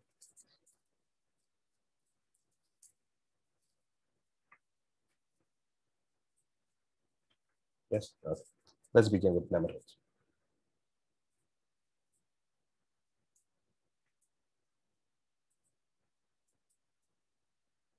Oh. Nematodes. Basically, when we talk about nematodes, there are certain types of nematodes. Once again, according to the mode of transmission, we will learn them. And by the mode of transmission, not only will we learn the nematodes, we will also learn the nematodes according to their area of harvest. For example, if I say fecal-oral, that means that they are going to affect your GI tract, meaning nematodes that are transmitted by ingestion. Then, if I tell you that there are nematodes that will affect your skin, that means that nematodes are entering via skin piercing, meaning cutaneous. Another one is these ones, they will not pierce your skin, but bite your skin. So these are bites. So these are the 3 ways that enter. Number 1, when we say ingested, the organisms I need you to remember are with E, A, T, T, T. Eat. With cutaneous, I need you to remember sand. Okay. With bites, I need you to remember low. Okay. Are we clear? Yes or no?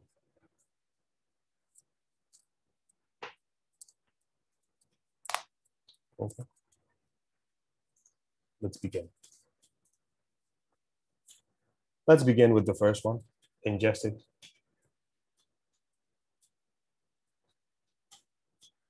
Okay. With ingested organism, we have E, A, T, T, and T. With that being said, E, the first one is Enterobius vermicularis. Okay. Enterobius vermicularis. Now, this organism is spread especially via fecal-oral route. What happens is that they survive in the intestines. They are not degraded by the intestinal acids and enzymes. They survive, and when they are passed out through the feces, this is basically the anal canal. Okay, while they're passed out through the feces, some of them will have the tendency of sticking to the mucous membrane or the skin of the anal canal like this. And their squirming movement will cause severe anal pruritus. And this is especially common in babies. So when they have pruritus, obviously the babies, the response is to itch. And when they will itch, the organism will harvest in their fingers. And when they do not wash their fingers and they eat the food again, the organisms will again enter the GI tract. And the cycle continues. Are we clear? Yes or no? Patients will come to you about which problem. They'll come to you about severe anal pruritus. What do? You diagnose this how? First of all, from history, and another one is by physical examination. What examination do? You use a tape test. Very good. You use a tape test. In a tape test, what do? You tape or you put something sticky in the walls or the skin of the anal canal. Then you take the tape out and you try to view it under a microscope. And what you see something that reminds you of another organism. Okay, this is the organism. What does this one look like?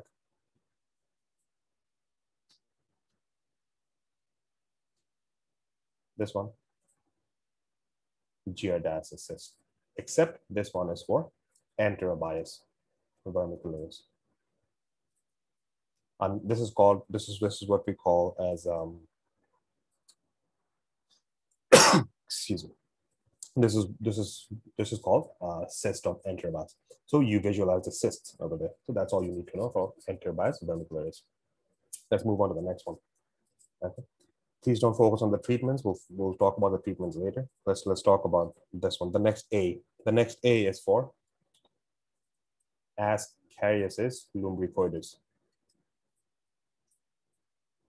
Okay. Very high yield. Ascariasis lumbricoid is basically this is transmitted by a fecal-oral route.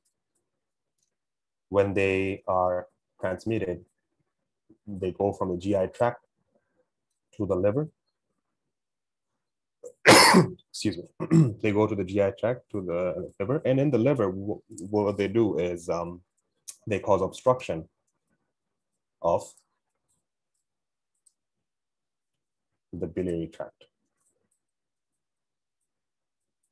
Okay, they cause obstructions of the biliary tract. As simple as that. Another thing that they do is that over here, they'll obviously cause fever. They'll obviously cause a little bit of a diarrhea and all of those signs of abdominal cramps. And patients will have sign symptoms of malabsorption, fatty stool.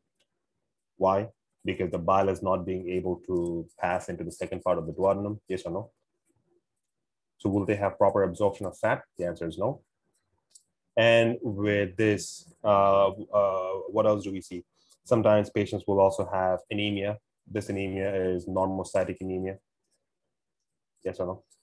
And if they start maturing, the scariest part is that these parasites, they can come out through your nose, sometimes even the eyes.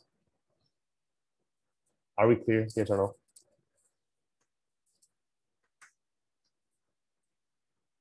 Okay.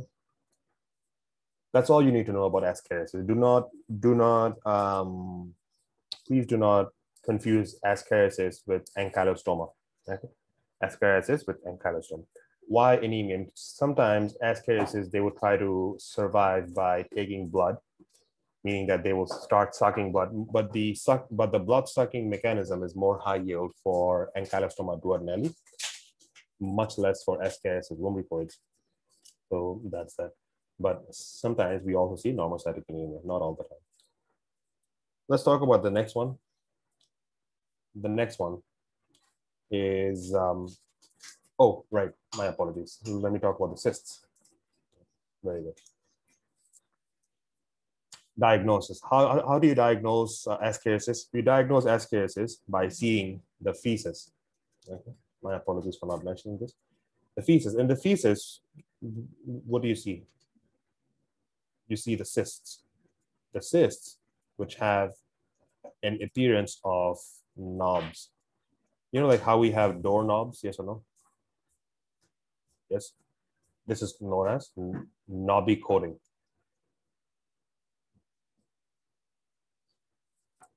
Are we clear, yes or no? There will be knobs all around the cyst. This is known as a cyst of ascariasis.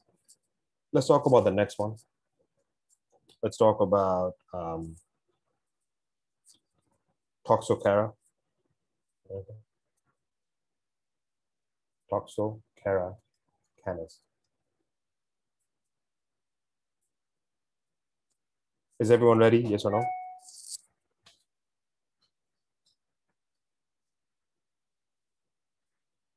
Okay. Let's talk about Toxocara canis. Toxocara canis is, I need you to remember this, CAR. Okay. CAR for myocarditis. Okay. What happens is that Toxocara canis is basically a nematode that is spread by ingesting the organism. Okay. So you ingest the organism, and then the organism goes down and gets absorbed from your GI tract, bypasses the liver, then it enters your bloodstream, then it goes to different tissues.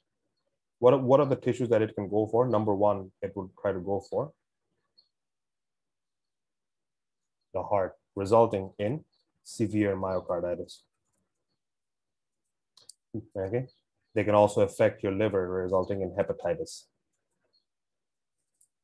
And for some reason, they also have a tendency to go to the eyes and causing severe visual impairment. Okay, are we clear? Yes or no? So can we imagine that this parasite is roaming around in your blood in a car, going to different spots, and you know, like what happens when we go to different vacation spots? We go there, we're completely oblivious. Most of us will try to be as decent as possible and not make sure that we damage the place. But some people, they're not so considerate, so they would go to different vacation spots and they would trash the place, yes or no? For example, go to different Airbnbs and know that there's someone to look out for because they paid the cleaning fee, so they can damage the place as much as they want. This is basically those type of people in the form of parasites called Toxocara canis. So these parasites, they will take the CAR in your blood and they will go to different tissues in your body and cause widespread damage. Okay. Are we clear? Yes or no? Okay. So we're done with EAT. We have two more T's. Okay. We have two more T's. Now, this one is for Trichinella spiralis.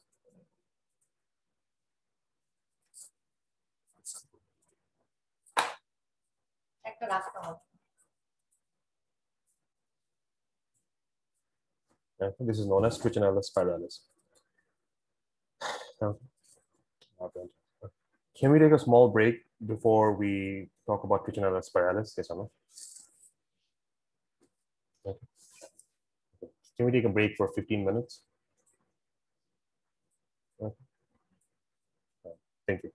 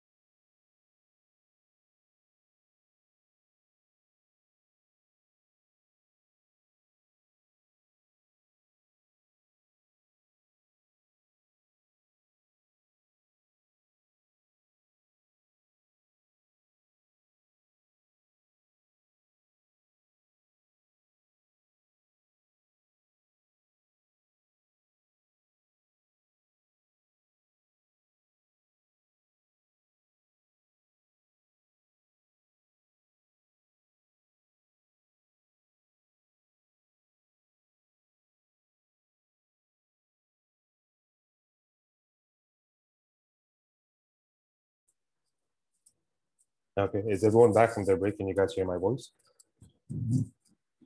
Is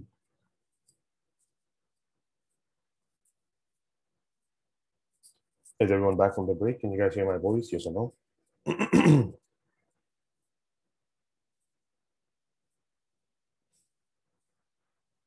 Okay. What is the name of the organism that can cause severe anal pruritus? On tape tests, you find the same cyst as you would find in GI diet. Enterovirus, very good. What is the name of the organism that can cause ileocecal obstruction?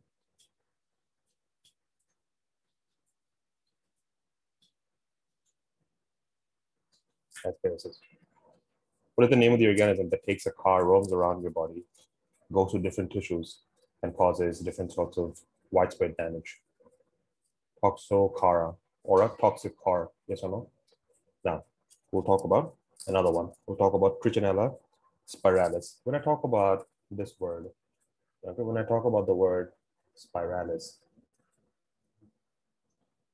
does it make you remember of the spiral or the striated muscle fibers? Yes or no? In the muscles? Okay. You know how the skeletal muscles, they're striated. Okay? They have a striated spiral appearance.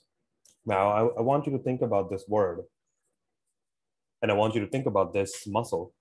And I need you to understand that when Trichinella spiralis is ingested, they go once again from your GI tract,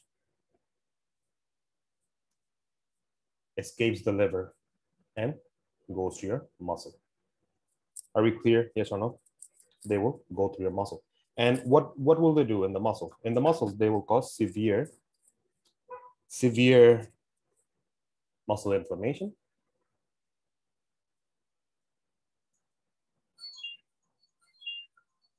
and patients will have debilitating myalgias. Yes or no? Along with this, patients will also have fever, myalgia, and also a little bit of diarrhea. Are we clear? Yes or no, everyone? That's all you need to know from Trichinella spiralis. Let's move on to the next one. Let's move on to this one. Trichuris or trichuris, trichura or trichura. Okay. Now, this is the last one for the ingested. Okay. What's happening over here?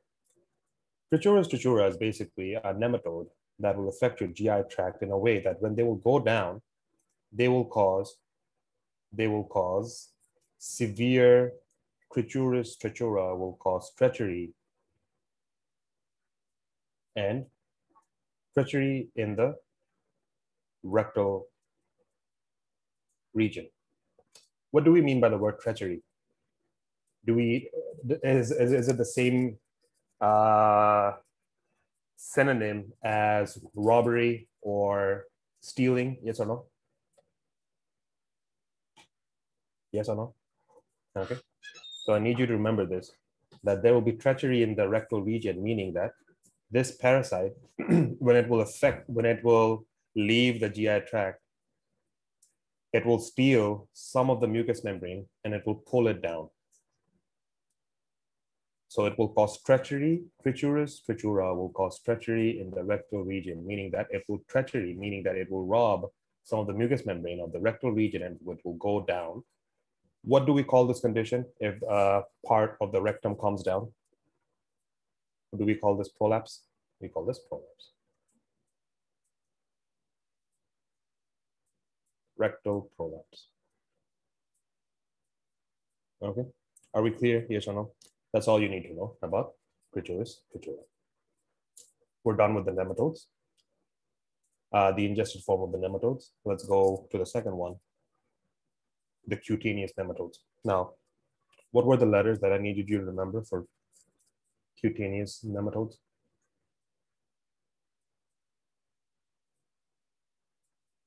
Sand.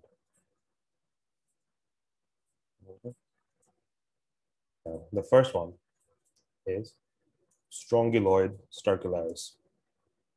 Okay. Or we call this strongyloidosis. Strongyloid stercularis. When I say cutaneous, what do I mean? I mean that their mode of transmission is not through the fecal oral route, it's rather by cutaneous, meaning by the skin, as simple as that. So what happens when they enter the skin? How do they enter the skin? First and foremost, they enter the bloodstream through the skin by biting through the mucous membrane in the form of this one,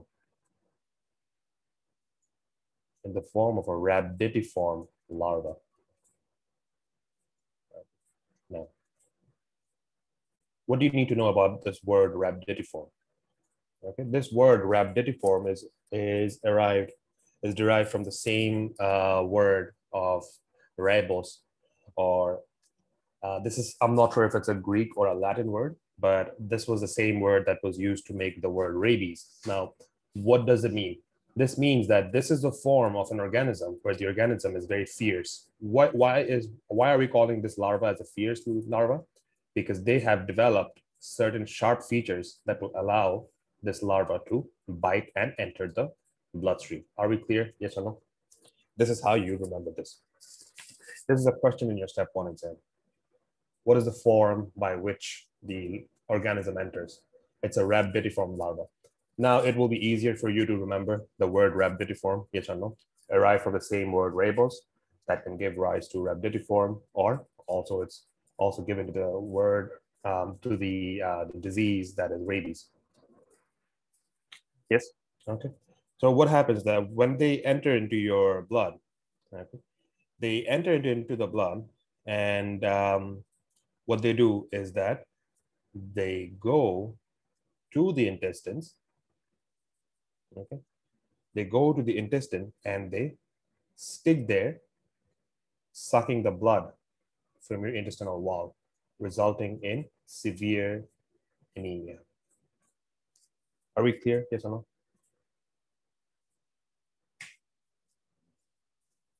Okay. So that's it. That's all you need to know about strongyloid stercularis, and this is the only thing that is high yield. The organism will later leave.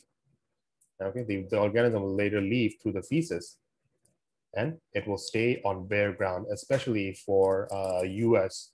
The patients will have a history of walking barefoot in the past 1 or 2 weeks. And where do people walk barefoot in the US? Beaches. Okay. That's simple as that. If I ask you, where do people walk barefoot in Southeast Asian countries? What would be your answer? Let's say farms, yes or no? Yes, okay. And if there is a farmer who walks barefoot on a farm, now comes to you with congenital injection rash, jaundice, increased ALT, and creatinine, what is your diagnosis? This disease. Very good. Let's talk about the second one. So we're done with the first S, then the next one is A for A duodenale, or ankylostoma duodenale. Okay. What is ankylostoma duodenale? Ankylostoma duodenale also has the same another subspecies, which that is Nectar americanus. Okay, Nectar americanus, Nectar americanus or Nectar americanus. They have the same mode of transmission. What is the mode of transmission? One more time. Okay, rhabditiform larva. They will enter into the skin by piercing the skin, and from the skin and the blood vessels, these larvae, they will go to different parts of your body. And what this will do is that when they migrate they will leave a rash. This rash is what we call a snake rash or a serpingeous rash. Serpiginous or a serpingeous rash. Now, are they pruritic? Are they itching? The answer is yes. Okay. Now, what else will they do? When they will go to the intestines one more time, they will also cause anemia. This time, it will be microcytic anemia. Okay. Why? The answer is because these organisms, they have a more tendency of absorbing iron than the than blood itself. So serpingeous rash and anemia. Another thing that they will cause is sometimes they can also go to the lungs, okay, and cause severe hypersensitivity pneumonitis. Okay.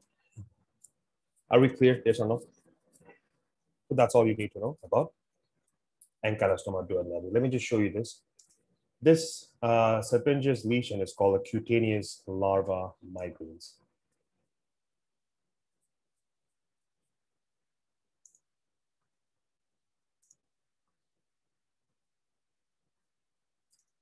Does this look like a snake? Yes or no? A snake-like rash. It's as if a snake is moving. Yes or no? This is the mode of movement of the parasite. Okay? Moving all the way like this, and this is causing your itching. As simple as that. Okay? So that's all you need to know about ankylostoma duodenale and nectar americansis. So with that being said, we're done with SAM. Now let's go to the last one.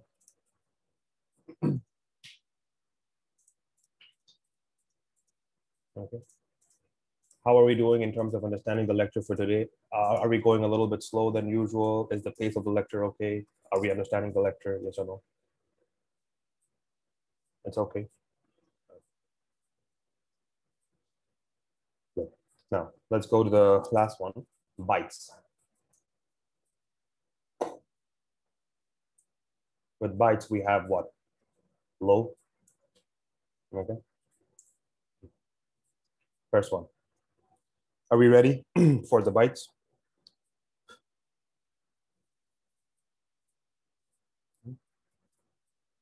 Yes or no? Right. First one is called loa loa. Do you know what happens when you see, for example, let's say this is the eye, right? If you see a worm in the eye, okay, let's say you go in front of a mirror, right? This is the mirror. Your eyes are itching. You stand in front of the mirror, and you see there's a worm that's moving in your eye. You scream out. Okay, you scream out, no, no, or this sounds like low, low. Okay. My apologies for being immature, but whatever helps you remember that loa loa will cause warming conjunctiva. Okay, severe conjunctivitis. Are we clear? Yes or no? Yeah. So this is the first one, loa loa. That's all you need to know. Loa loa. If there's another thing that we need to know is basically the treatment. We'll talk about that later. And the vector. The vector for loa loa are flies. These are called deer flies. They don't ask you this. I'm just writing this for the sake of writing it. It's also called a house fly. Sometimes it's also called a mango fly. I think these are not very common, especially in the US. Maybe a very niche population of patients who likes to go camping would be the patients who would come to you with loa loa or warming conjunctiva. Next one is onchocerciasis or Onchocerca volvularis. Right? This is Onchocerca volvularis. Now, very easy to remember. Okay. Um, let's say there's a cave. Okay, this is a cave. The cave's known. The name of the cave is Onco. Caves are dark, yes or no? Okay.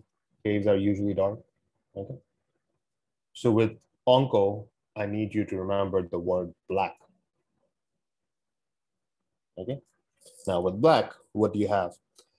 The these are especially spread by a type of vector known as a female black fly. Okay.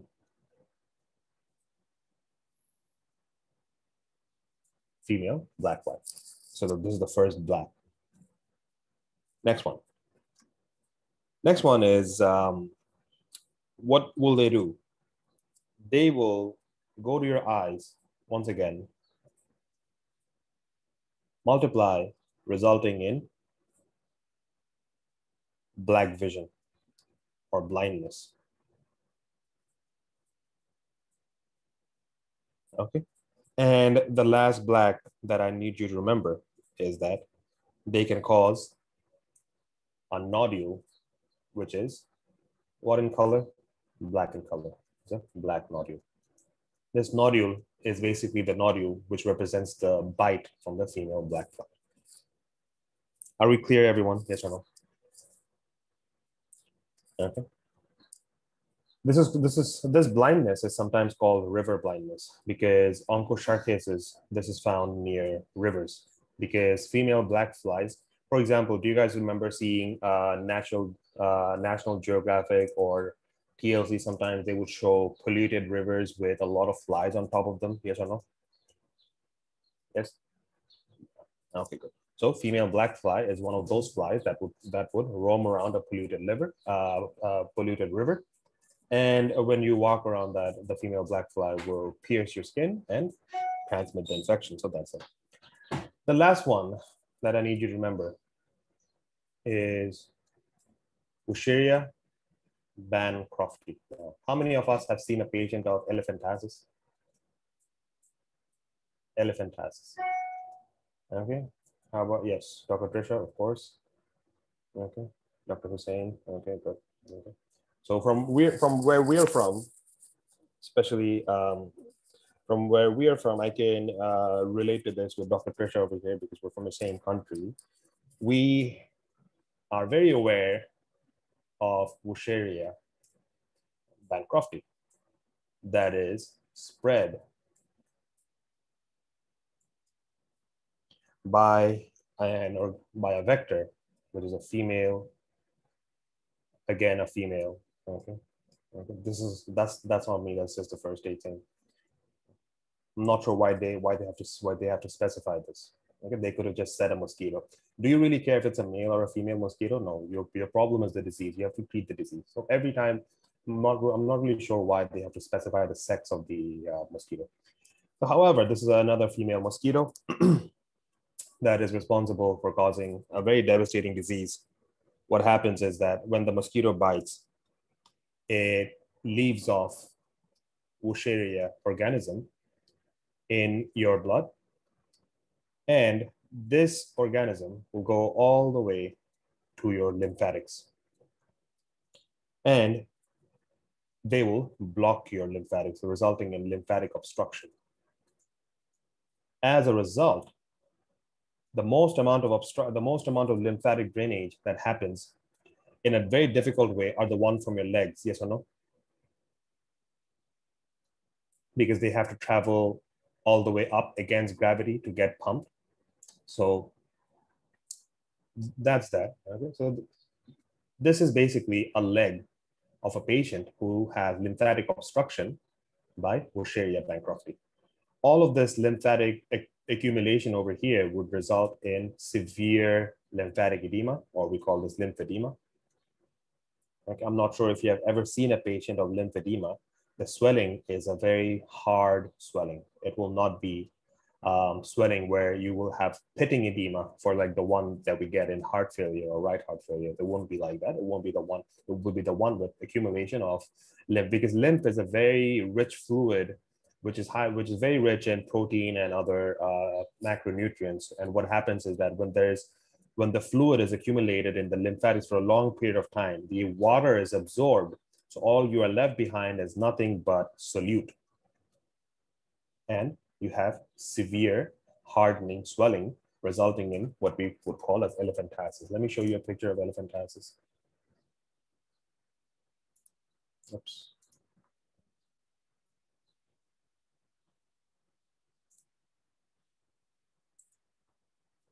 Okay. Are we clear? Yes or no? This is elephantiasis. Okay. Fascinating or not? Yes or no? Pretty fascinating. Very devastating for the patient nonetheless. But all in all, fascinating phenotype. Okay. So with that being said, we're done with nematodes. Okay. Quick revision and recapitulation. Please name the organism which can cause severe anal pruritus.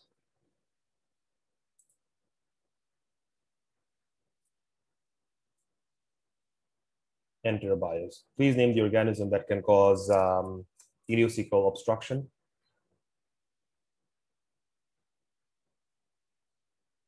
Very good. Please name the organism that takes a toxic carb to roam around your entire body, resulting in myocarditis, encephalitis, hepatitis.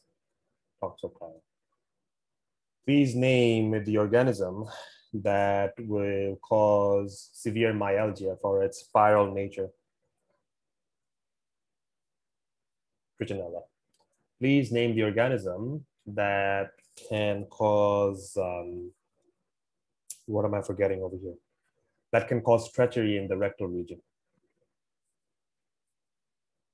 Trichuris trichura. Please name the organism that can cause, that can bite through your skin, and it can cause autoinfection, and it will bite the wall of the intestines, resulting in anemia, normocytic anemia. It's a pretty strong organism for strongyloidosis. Please name the organisms with A and N that can also pierce through your skin, cause microcytic anemia, serpinous rash, and sometimes Loeffler syndrome. Loeffler syndrome is hypersensitivity to the parasite. Now, please name the organism after which you go in front of the mirror and you scream no, no, no, no for low, low.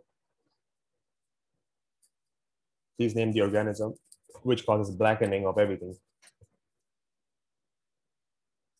Blindness, black nodule, oncocytoma. Please name the organism that can cause elephantiasis spread by a female black fly. The first word is with a W, that is Wucheria. Very good. Now let's talk about the treatment.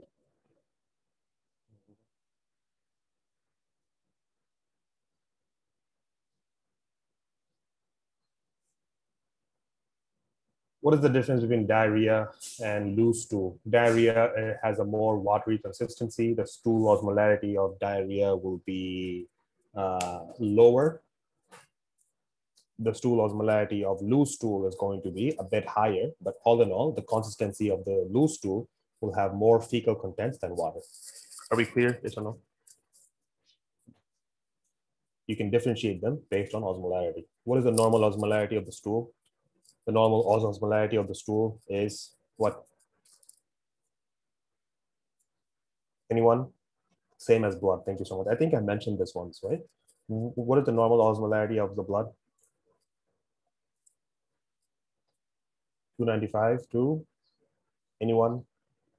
Osmolarity, not pH. Osmolarity. Anyone? Anyone? Osmolarity of the blood? Come on. If you do not know the osmolarity of the blood, how do you differentiate? Yes, very good.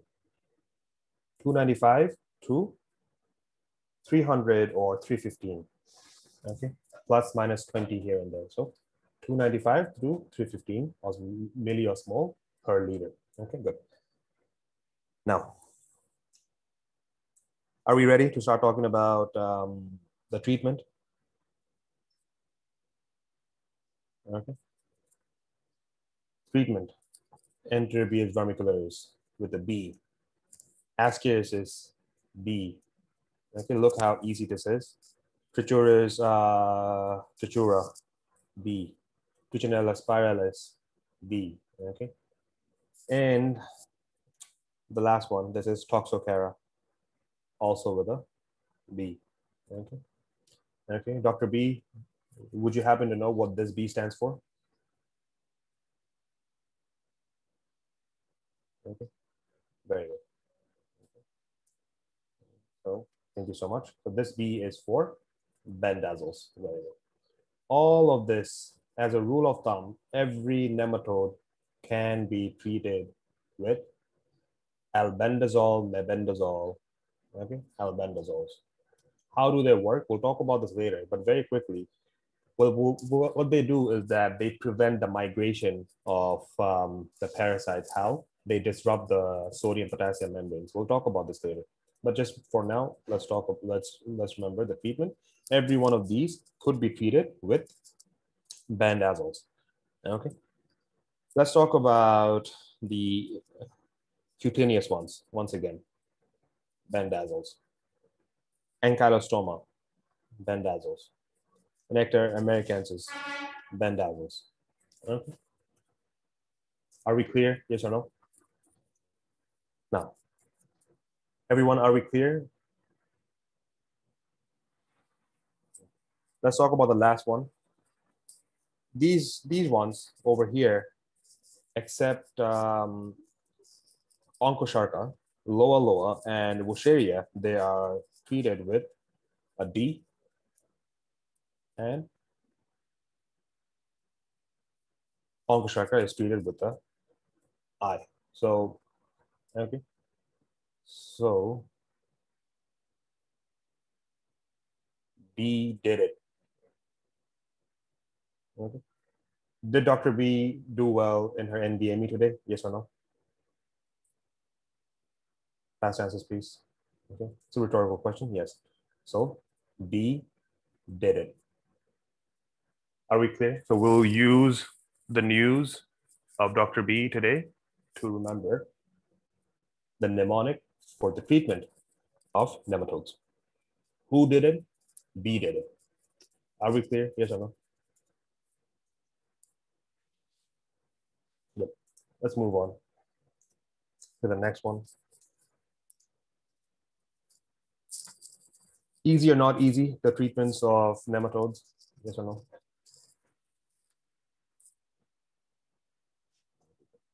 Let's move on to the next one. Let's move on to cystodes.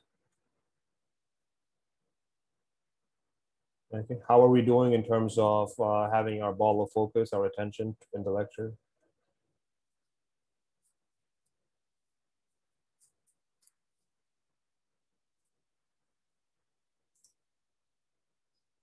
Everyone, can I get some feedback, please? How are we doing in terms of understanding the lecture, keeping our attention in the lecture? Okay, trying to balance it out. How many of us got diverted about how many of us got diverted from learning the treatment of nematodes and moved our attention to what we're going to have for lunch today? Okay. Please say me in the chat box. Okay.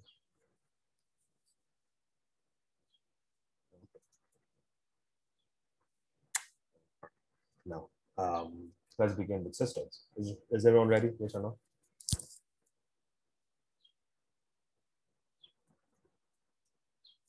No. Cystodes, there's no need to use any sort of mnemonics for cystodes. I'm thinking of when to revise all of this. We'll revise all of this in 15 minutes and you will see that you remember everything. I can promise you. Okay. Don't worry. Just keep your attention to cystodes and you'll see what I'm talking about. Okay. Cystodes. The first cystode that I want to talk about is tinasis. It's called a tinea solium. I'm pretty sure you guys know what a tinasis is. Yes or no? It's what we call T for tinea, T for tapeworm. T for taper.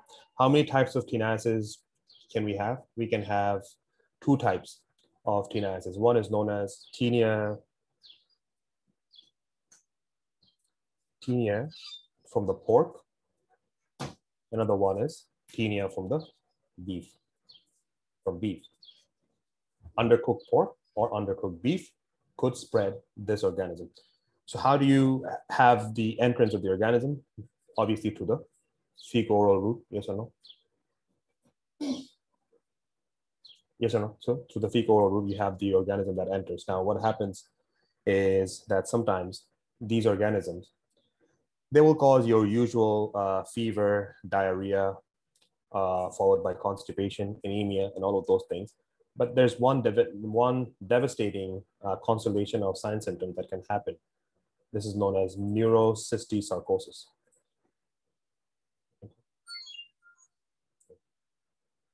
Where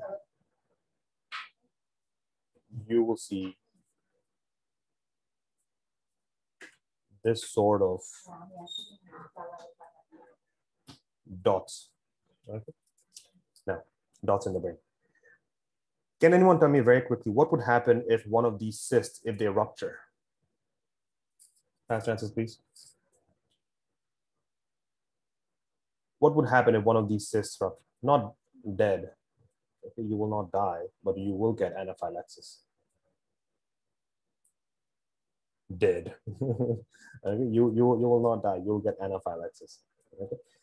If no one manages your anaphylaxis, then you might die. Okay. But you will get severe anaphylaxis. Now, let's talk about the surgical management.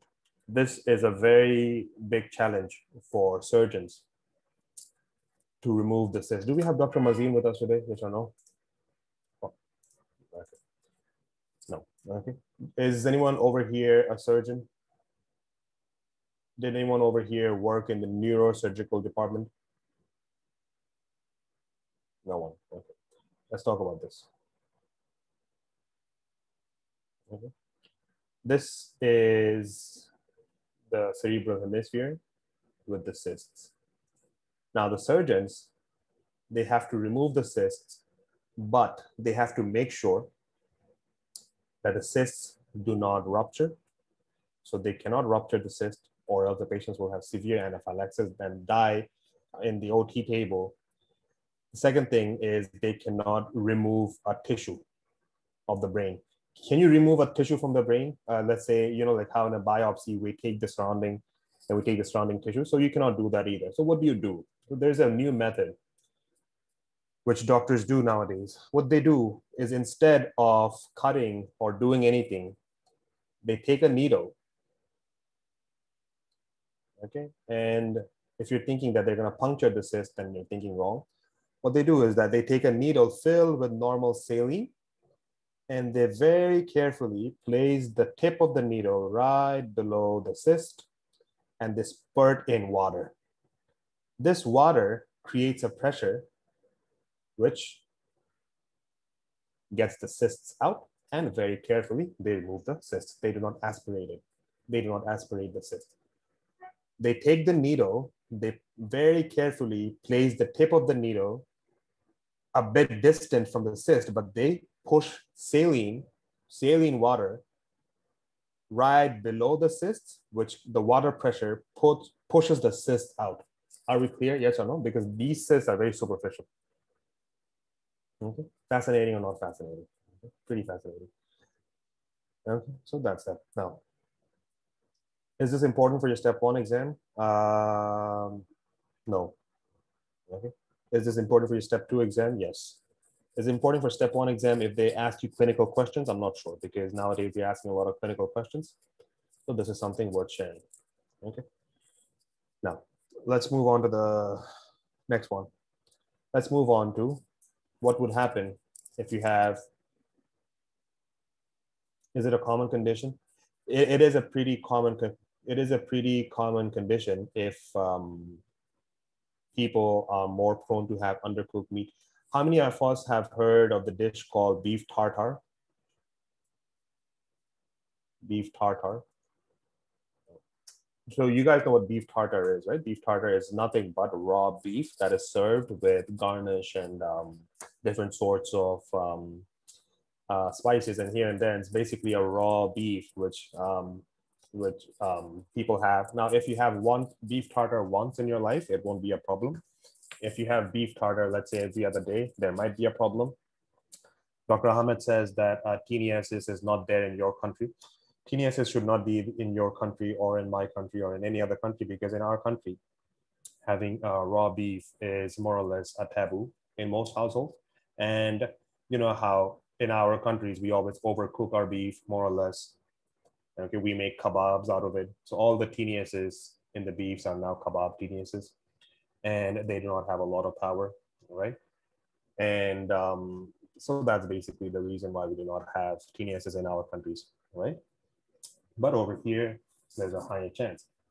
Now let's talk about what would happen if you have a lot of sushi all the time. Sushi and sashimis. What do we get? We get a very famous disease with the name of Diphyllobothram latum. This is called fish tapeworm. Okay. Fish tapeworm.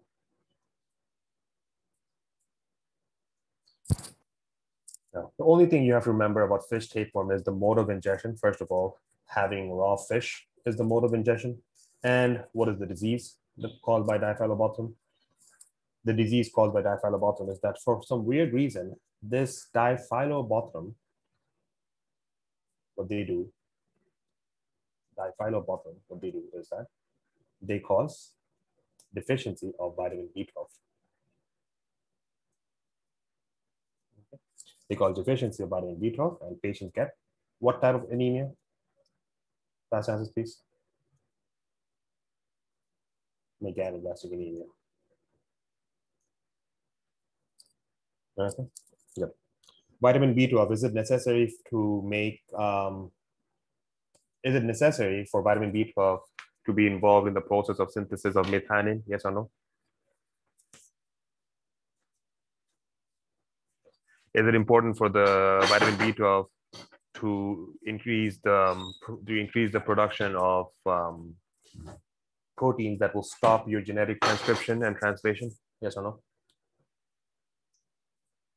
Good. If we do not have vitamin B12, can we have unregulated proliferation of cells? Yes or no? No. Is this why we have hypersegmentations of neutrophils, megaloblastic anemia, where the cytoplasm is bigger than, where the nucleus to cytoplasmic ratio is not balanced, right? So this is basically the reason. Do we also get megaloblastic anemia with folate deficiency? Yes or no? Okay. Why do we get megaloblastic anemia with folate deficiency? Because folate is responsible for the synthesis of DNAs. Yes. Okay. Now let's move on to the next one. Let's move on to this one, the last system. This is called Echinococcus granulosus.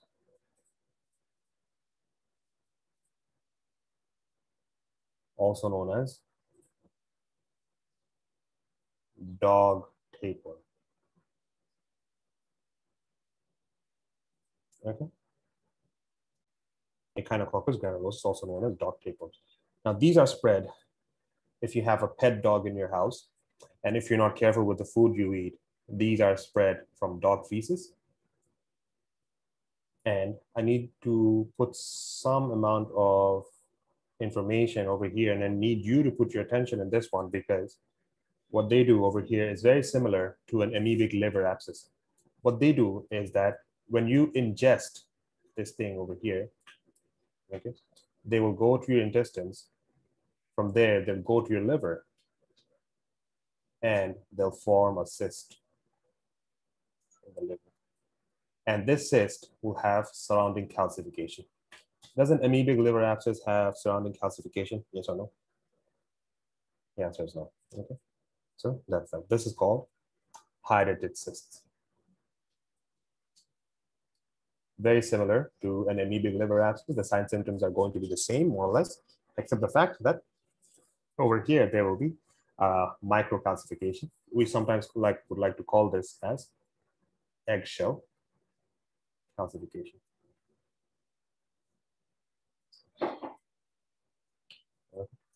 Are we clear? Yes or no?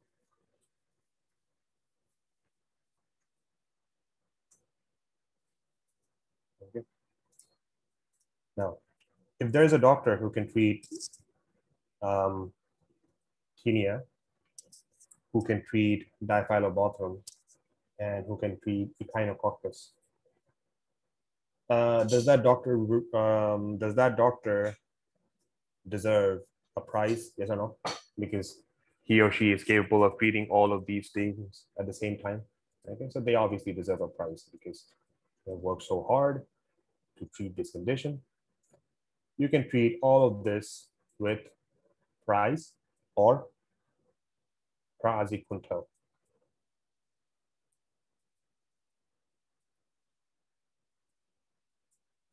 Are we clear? Yes or no? We'll talk about this later. Echinococcus granulosus could be treated with praziquantel or albendazole. But to keep things simple, please remember praziquantel. Okay, are we clear? Yes or no? Yes. Okay. With that being said, we're done with cystodes. Okay.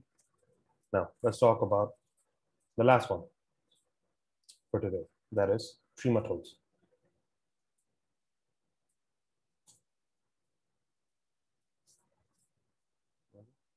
What are trematodes? Trematodes consist of two organisms that are extremely high yield, and one of its organisms is very, very famous. It's this one. This one is, does anyone know the name?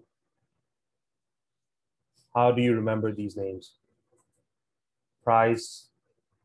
Are you talking about the names of the drugs? Yes or no? Both. You don't have to remember the name of these things. Well, you have to remember the names of these things. But to be honest, tinases, diphyllobothrum, and echinococcus, are they very new organisms, or have we heard of them before in our bachelors of medicine and surgery? These are basically very old organisms. The thing is, for step one, do you have to know about all of these organisms the way we studied this from microbiology? Yes or no? In microbiology, we talked about their life cycle. We talked about this. We talked about that. Okay, this is we don't really have to know much. We have to know just enough for clinical treatment and clinical identification. Okay. Right. If do you realize that we are finishing parasitology in one day, whereas in bachelor's it took you 2 months to finish parasitology? Yes or no?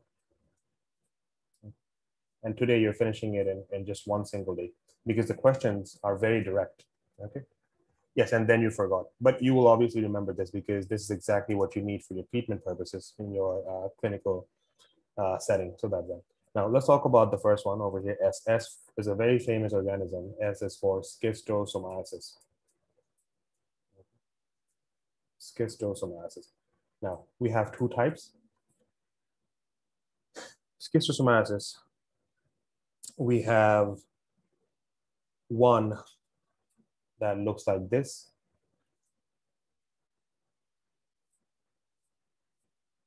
And we have one that looks like this.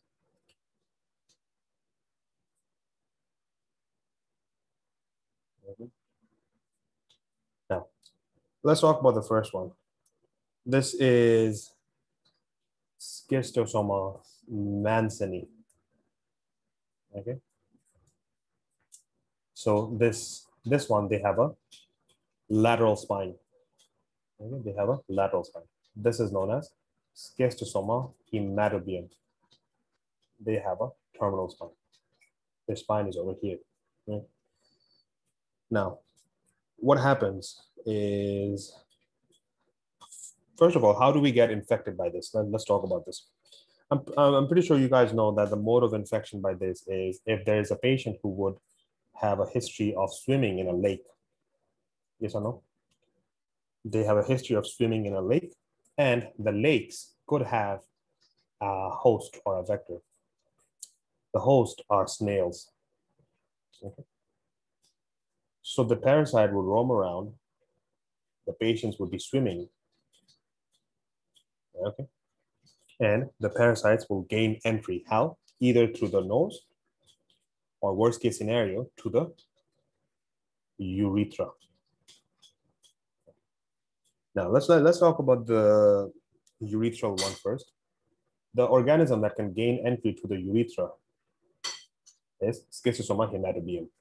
What happens is that when they gain entry to the urethra, where do they go? They go to the bladder,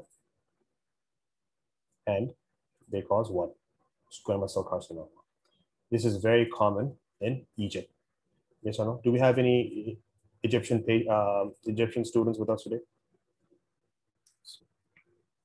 Anyone from Egypt? Anyone? No. Okay. Do we have friends in Egypt? Okay. Dr. Yasin. So you okay? So that. Okay. So schistosoma hematobium is a very common disease for causing squamous cell carcinoma in the bladder. And schistosoma mantonii, what it will do is if it gains entry into your blood, let's say through the nose it enters your blood, then it enters a GI tract. Yes. From the GI tract, where will they go? They will go to the liver, and they can cause portal hypertension. Will they? What is the name of the organism that can cause ileocecal obstruction and biliary obstruction? Ascariasis. What is the name of the organism that can cause portal hypertension? Schistosomiasis. Are we clear? Yes or no? Two types of conditions for two types of parasites. Okay, last one. What is the name of the organism that can cause cholangitis? That is, what is cholangitis? Is it inflammation of the biliary tract? Yes or no? The name of the organism which causes cholangitis is cholangitis sinensis. Or we would like to call this as Lonorchis sinensis. How do we get this? And how do we get this organism? We get this organism if we have undercooked fish. With long-term cholangitis, isn't there a possibility this organism can cause cholangiocarcinoma?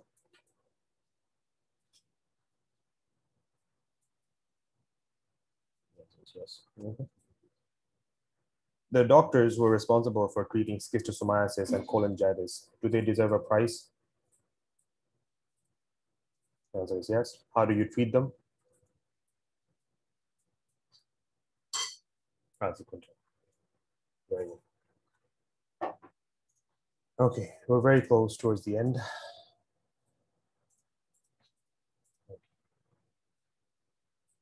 Yes, this is the liver fluke. Okay. We're very close towards the end. Are we ready for the last one? Ectoparasites.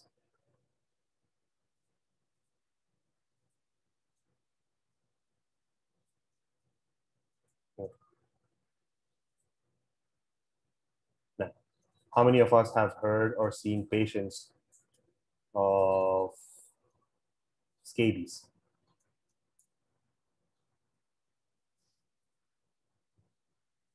Very common disease in third world countries, especially amongst people who live in very close quarters and who live in unhygienic conditions.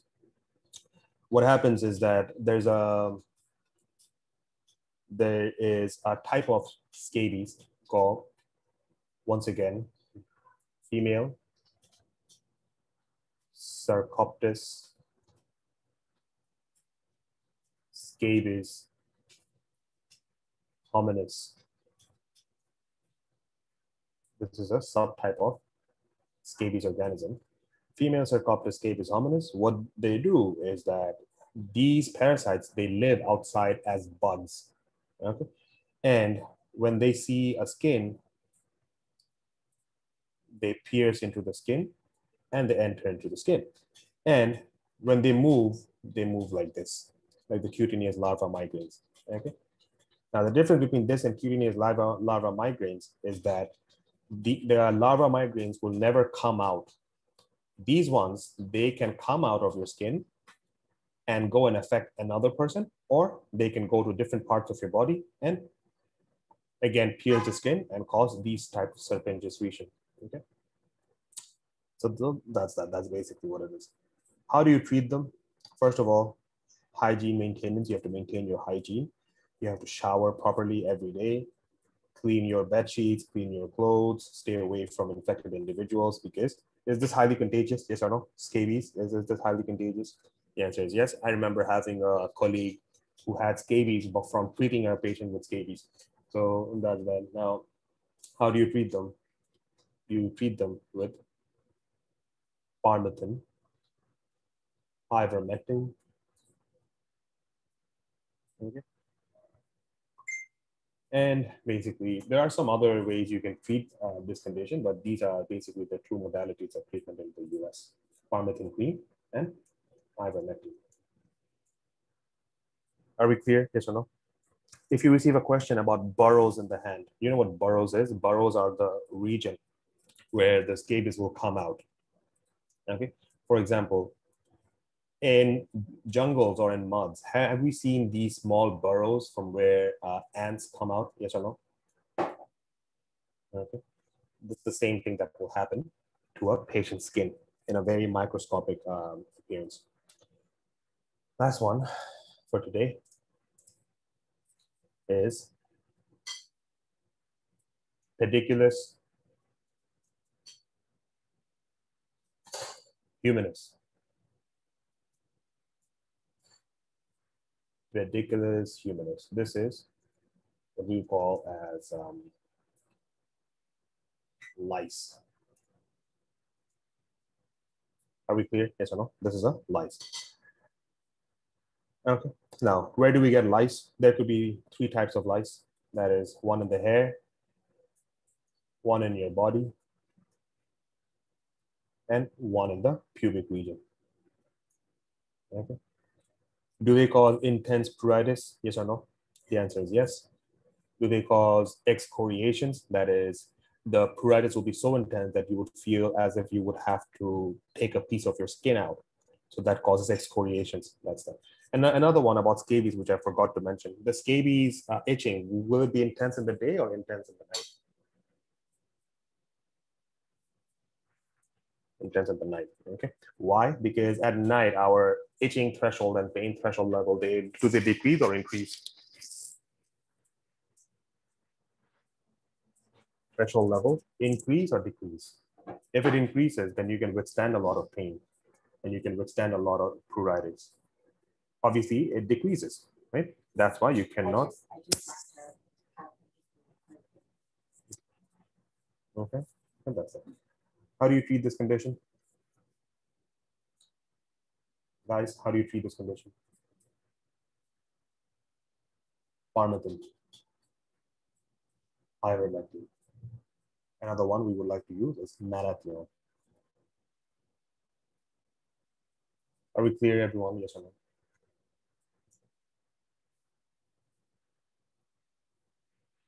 Okay. Now let's witness something. If you have a patient who has cholangitis due to a parasite, okay, history of having undercooked fish, what is your diagnosis?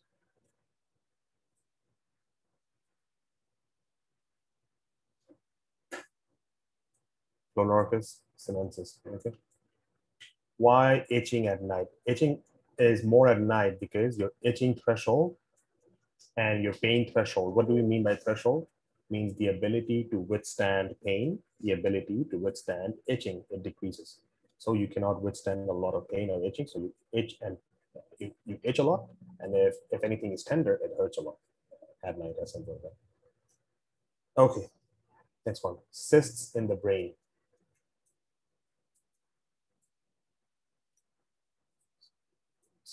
And cysts in the brain, and the patient has, let's say, history of undercooked fish, my apologies, undercooked beef or pork. Very good. Neurocystic sarcosis due to kinesis. Okay. How about painless hematuria?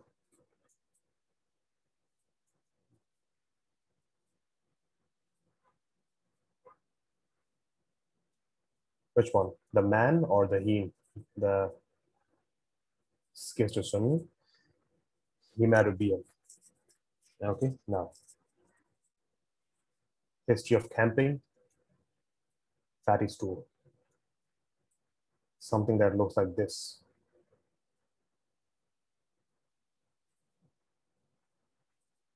Geodiasis.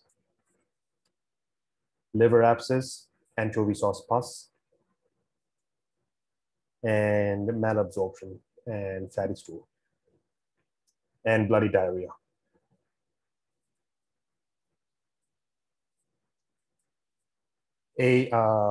Diarrhea and AIDS.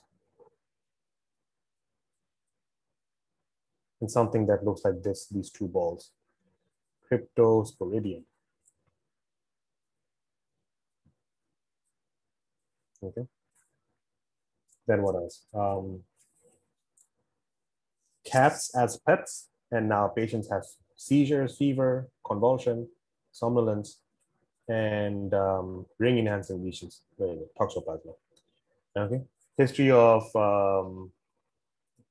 being in a freshwater pool, pond, and meningoencephalitis, signs symptoms: fever, neck rigidity, confusion, convulsion, vomiting, Naegleria. Okay. Fever, enlarged lymph nodes, and severe somnolence and sleeping pattern. Okay. Trypanosoma, brucei, very good. And that's it. Fever on the 4th day, 6th day. Another one is irregular fever with vessel occlusion.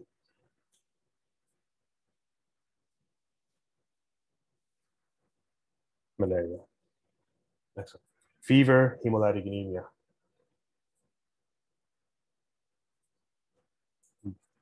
Babesia. Okay.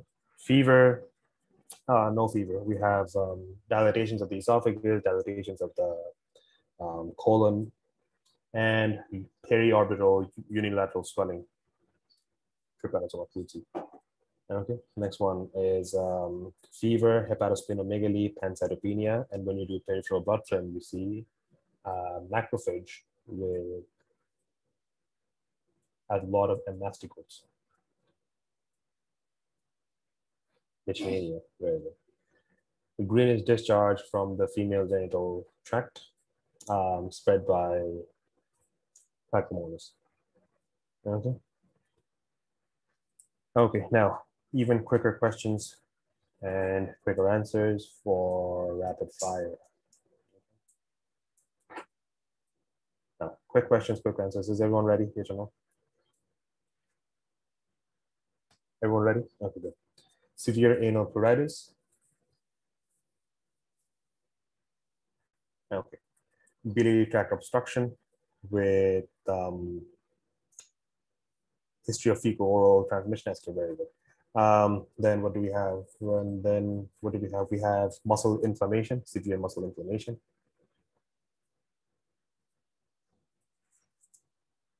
Pichinella, rectal prolapse.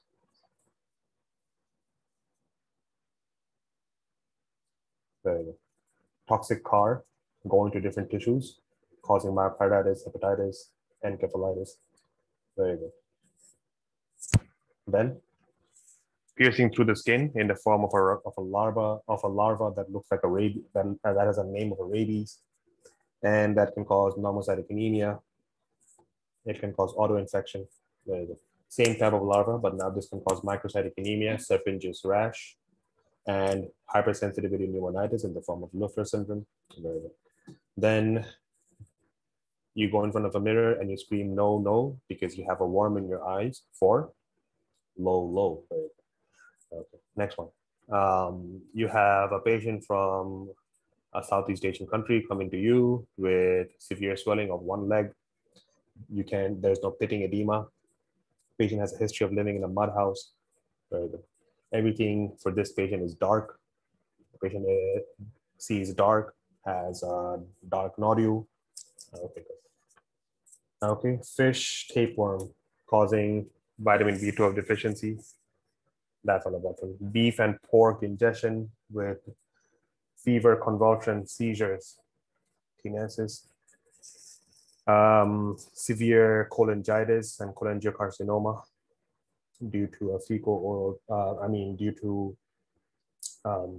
severe cholangitis and cholangiocarcinoma, not fecal oral, with the history of swimming in fresh water, which has snails.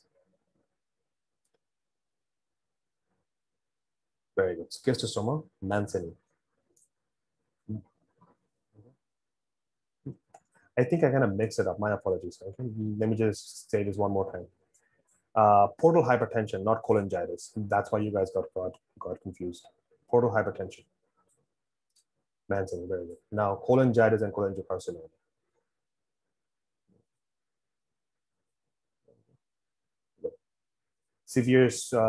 Severe itching, especially at night with burrows and people living in close contacts. Okay. And last one is severe itching in the head, pubic region, and body area, lice. Okay. So congratulations are in order. Thank you so much. You guys have successfully finished parasitology. Are we clear? Yes or no? Now, how do you know if you have finished it well or if you have finished it not well? You have to test yourself, yes or no? How do you test yourself? You have to do it with the questions. Please make sure that you do questions on the UWorld. Okay. Now, this week, we are going to have small exam over the weekend where I will post questions from biochemistry and microbiology, and we will assess how much we have learned in the past 2 weeks of basic sciences. Are we clear, yes or no?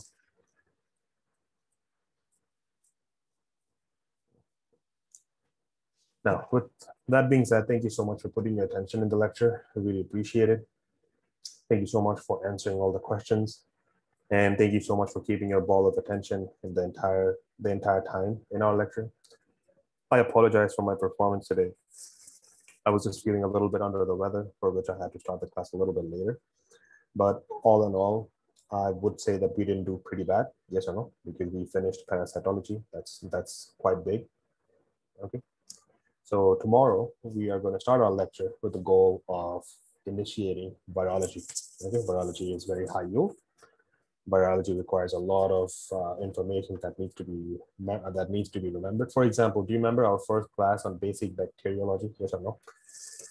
P chunks, this and that, Ricky, chlamydia, and all of those things. Yes. Do you realize that the first class, since we put our attention in the first class of basic bacteria, the systemic bacteria were a little bit easy? Yes or no? The same thing will happen tomorrow with basic virology. If we put a little bit of attention in the basic virology, the systemic virology will be a little bit easy. So that's basically what I'm trying to say. Thank you so much. It's already bittersweet that class is ending. So yes, the class is going to end soon. That is true. We do not have a lot of classes left. So that's that. Okay, zoonotic bacteria. Yes. Okay. Zoonotic bacteria are something which I'll give you guys a homework for. Okay. This is not something which we can discuss because it's about completely, it doesn't yield a lot of information and it's not very, very high yield except for 2 bacteria. What are the names of those two bacteria which you will be tested from zoonotic bacteria? One is Anaplasma, another one is Ehrlichia. Are we clear? Yes or no? Okay. So we'll talk about this over the weekend, no problem. For today, can we keep our lectures up to here? Yes or no? Yes. Okay. Thank you so much. Hope you guys have a great day. If you guys have any questions, please send us an email. If you guys have friends who wants to come and join the lecture, please let them know that we're going to start with immunology after microbiology, so they can register right now. They can send us an email. And if all is well, I would like to take my leave right now, and I'll see you guys tomorrow at 10:30 a.m. Thank you so much, and have a great day. Bye-bye.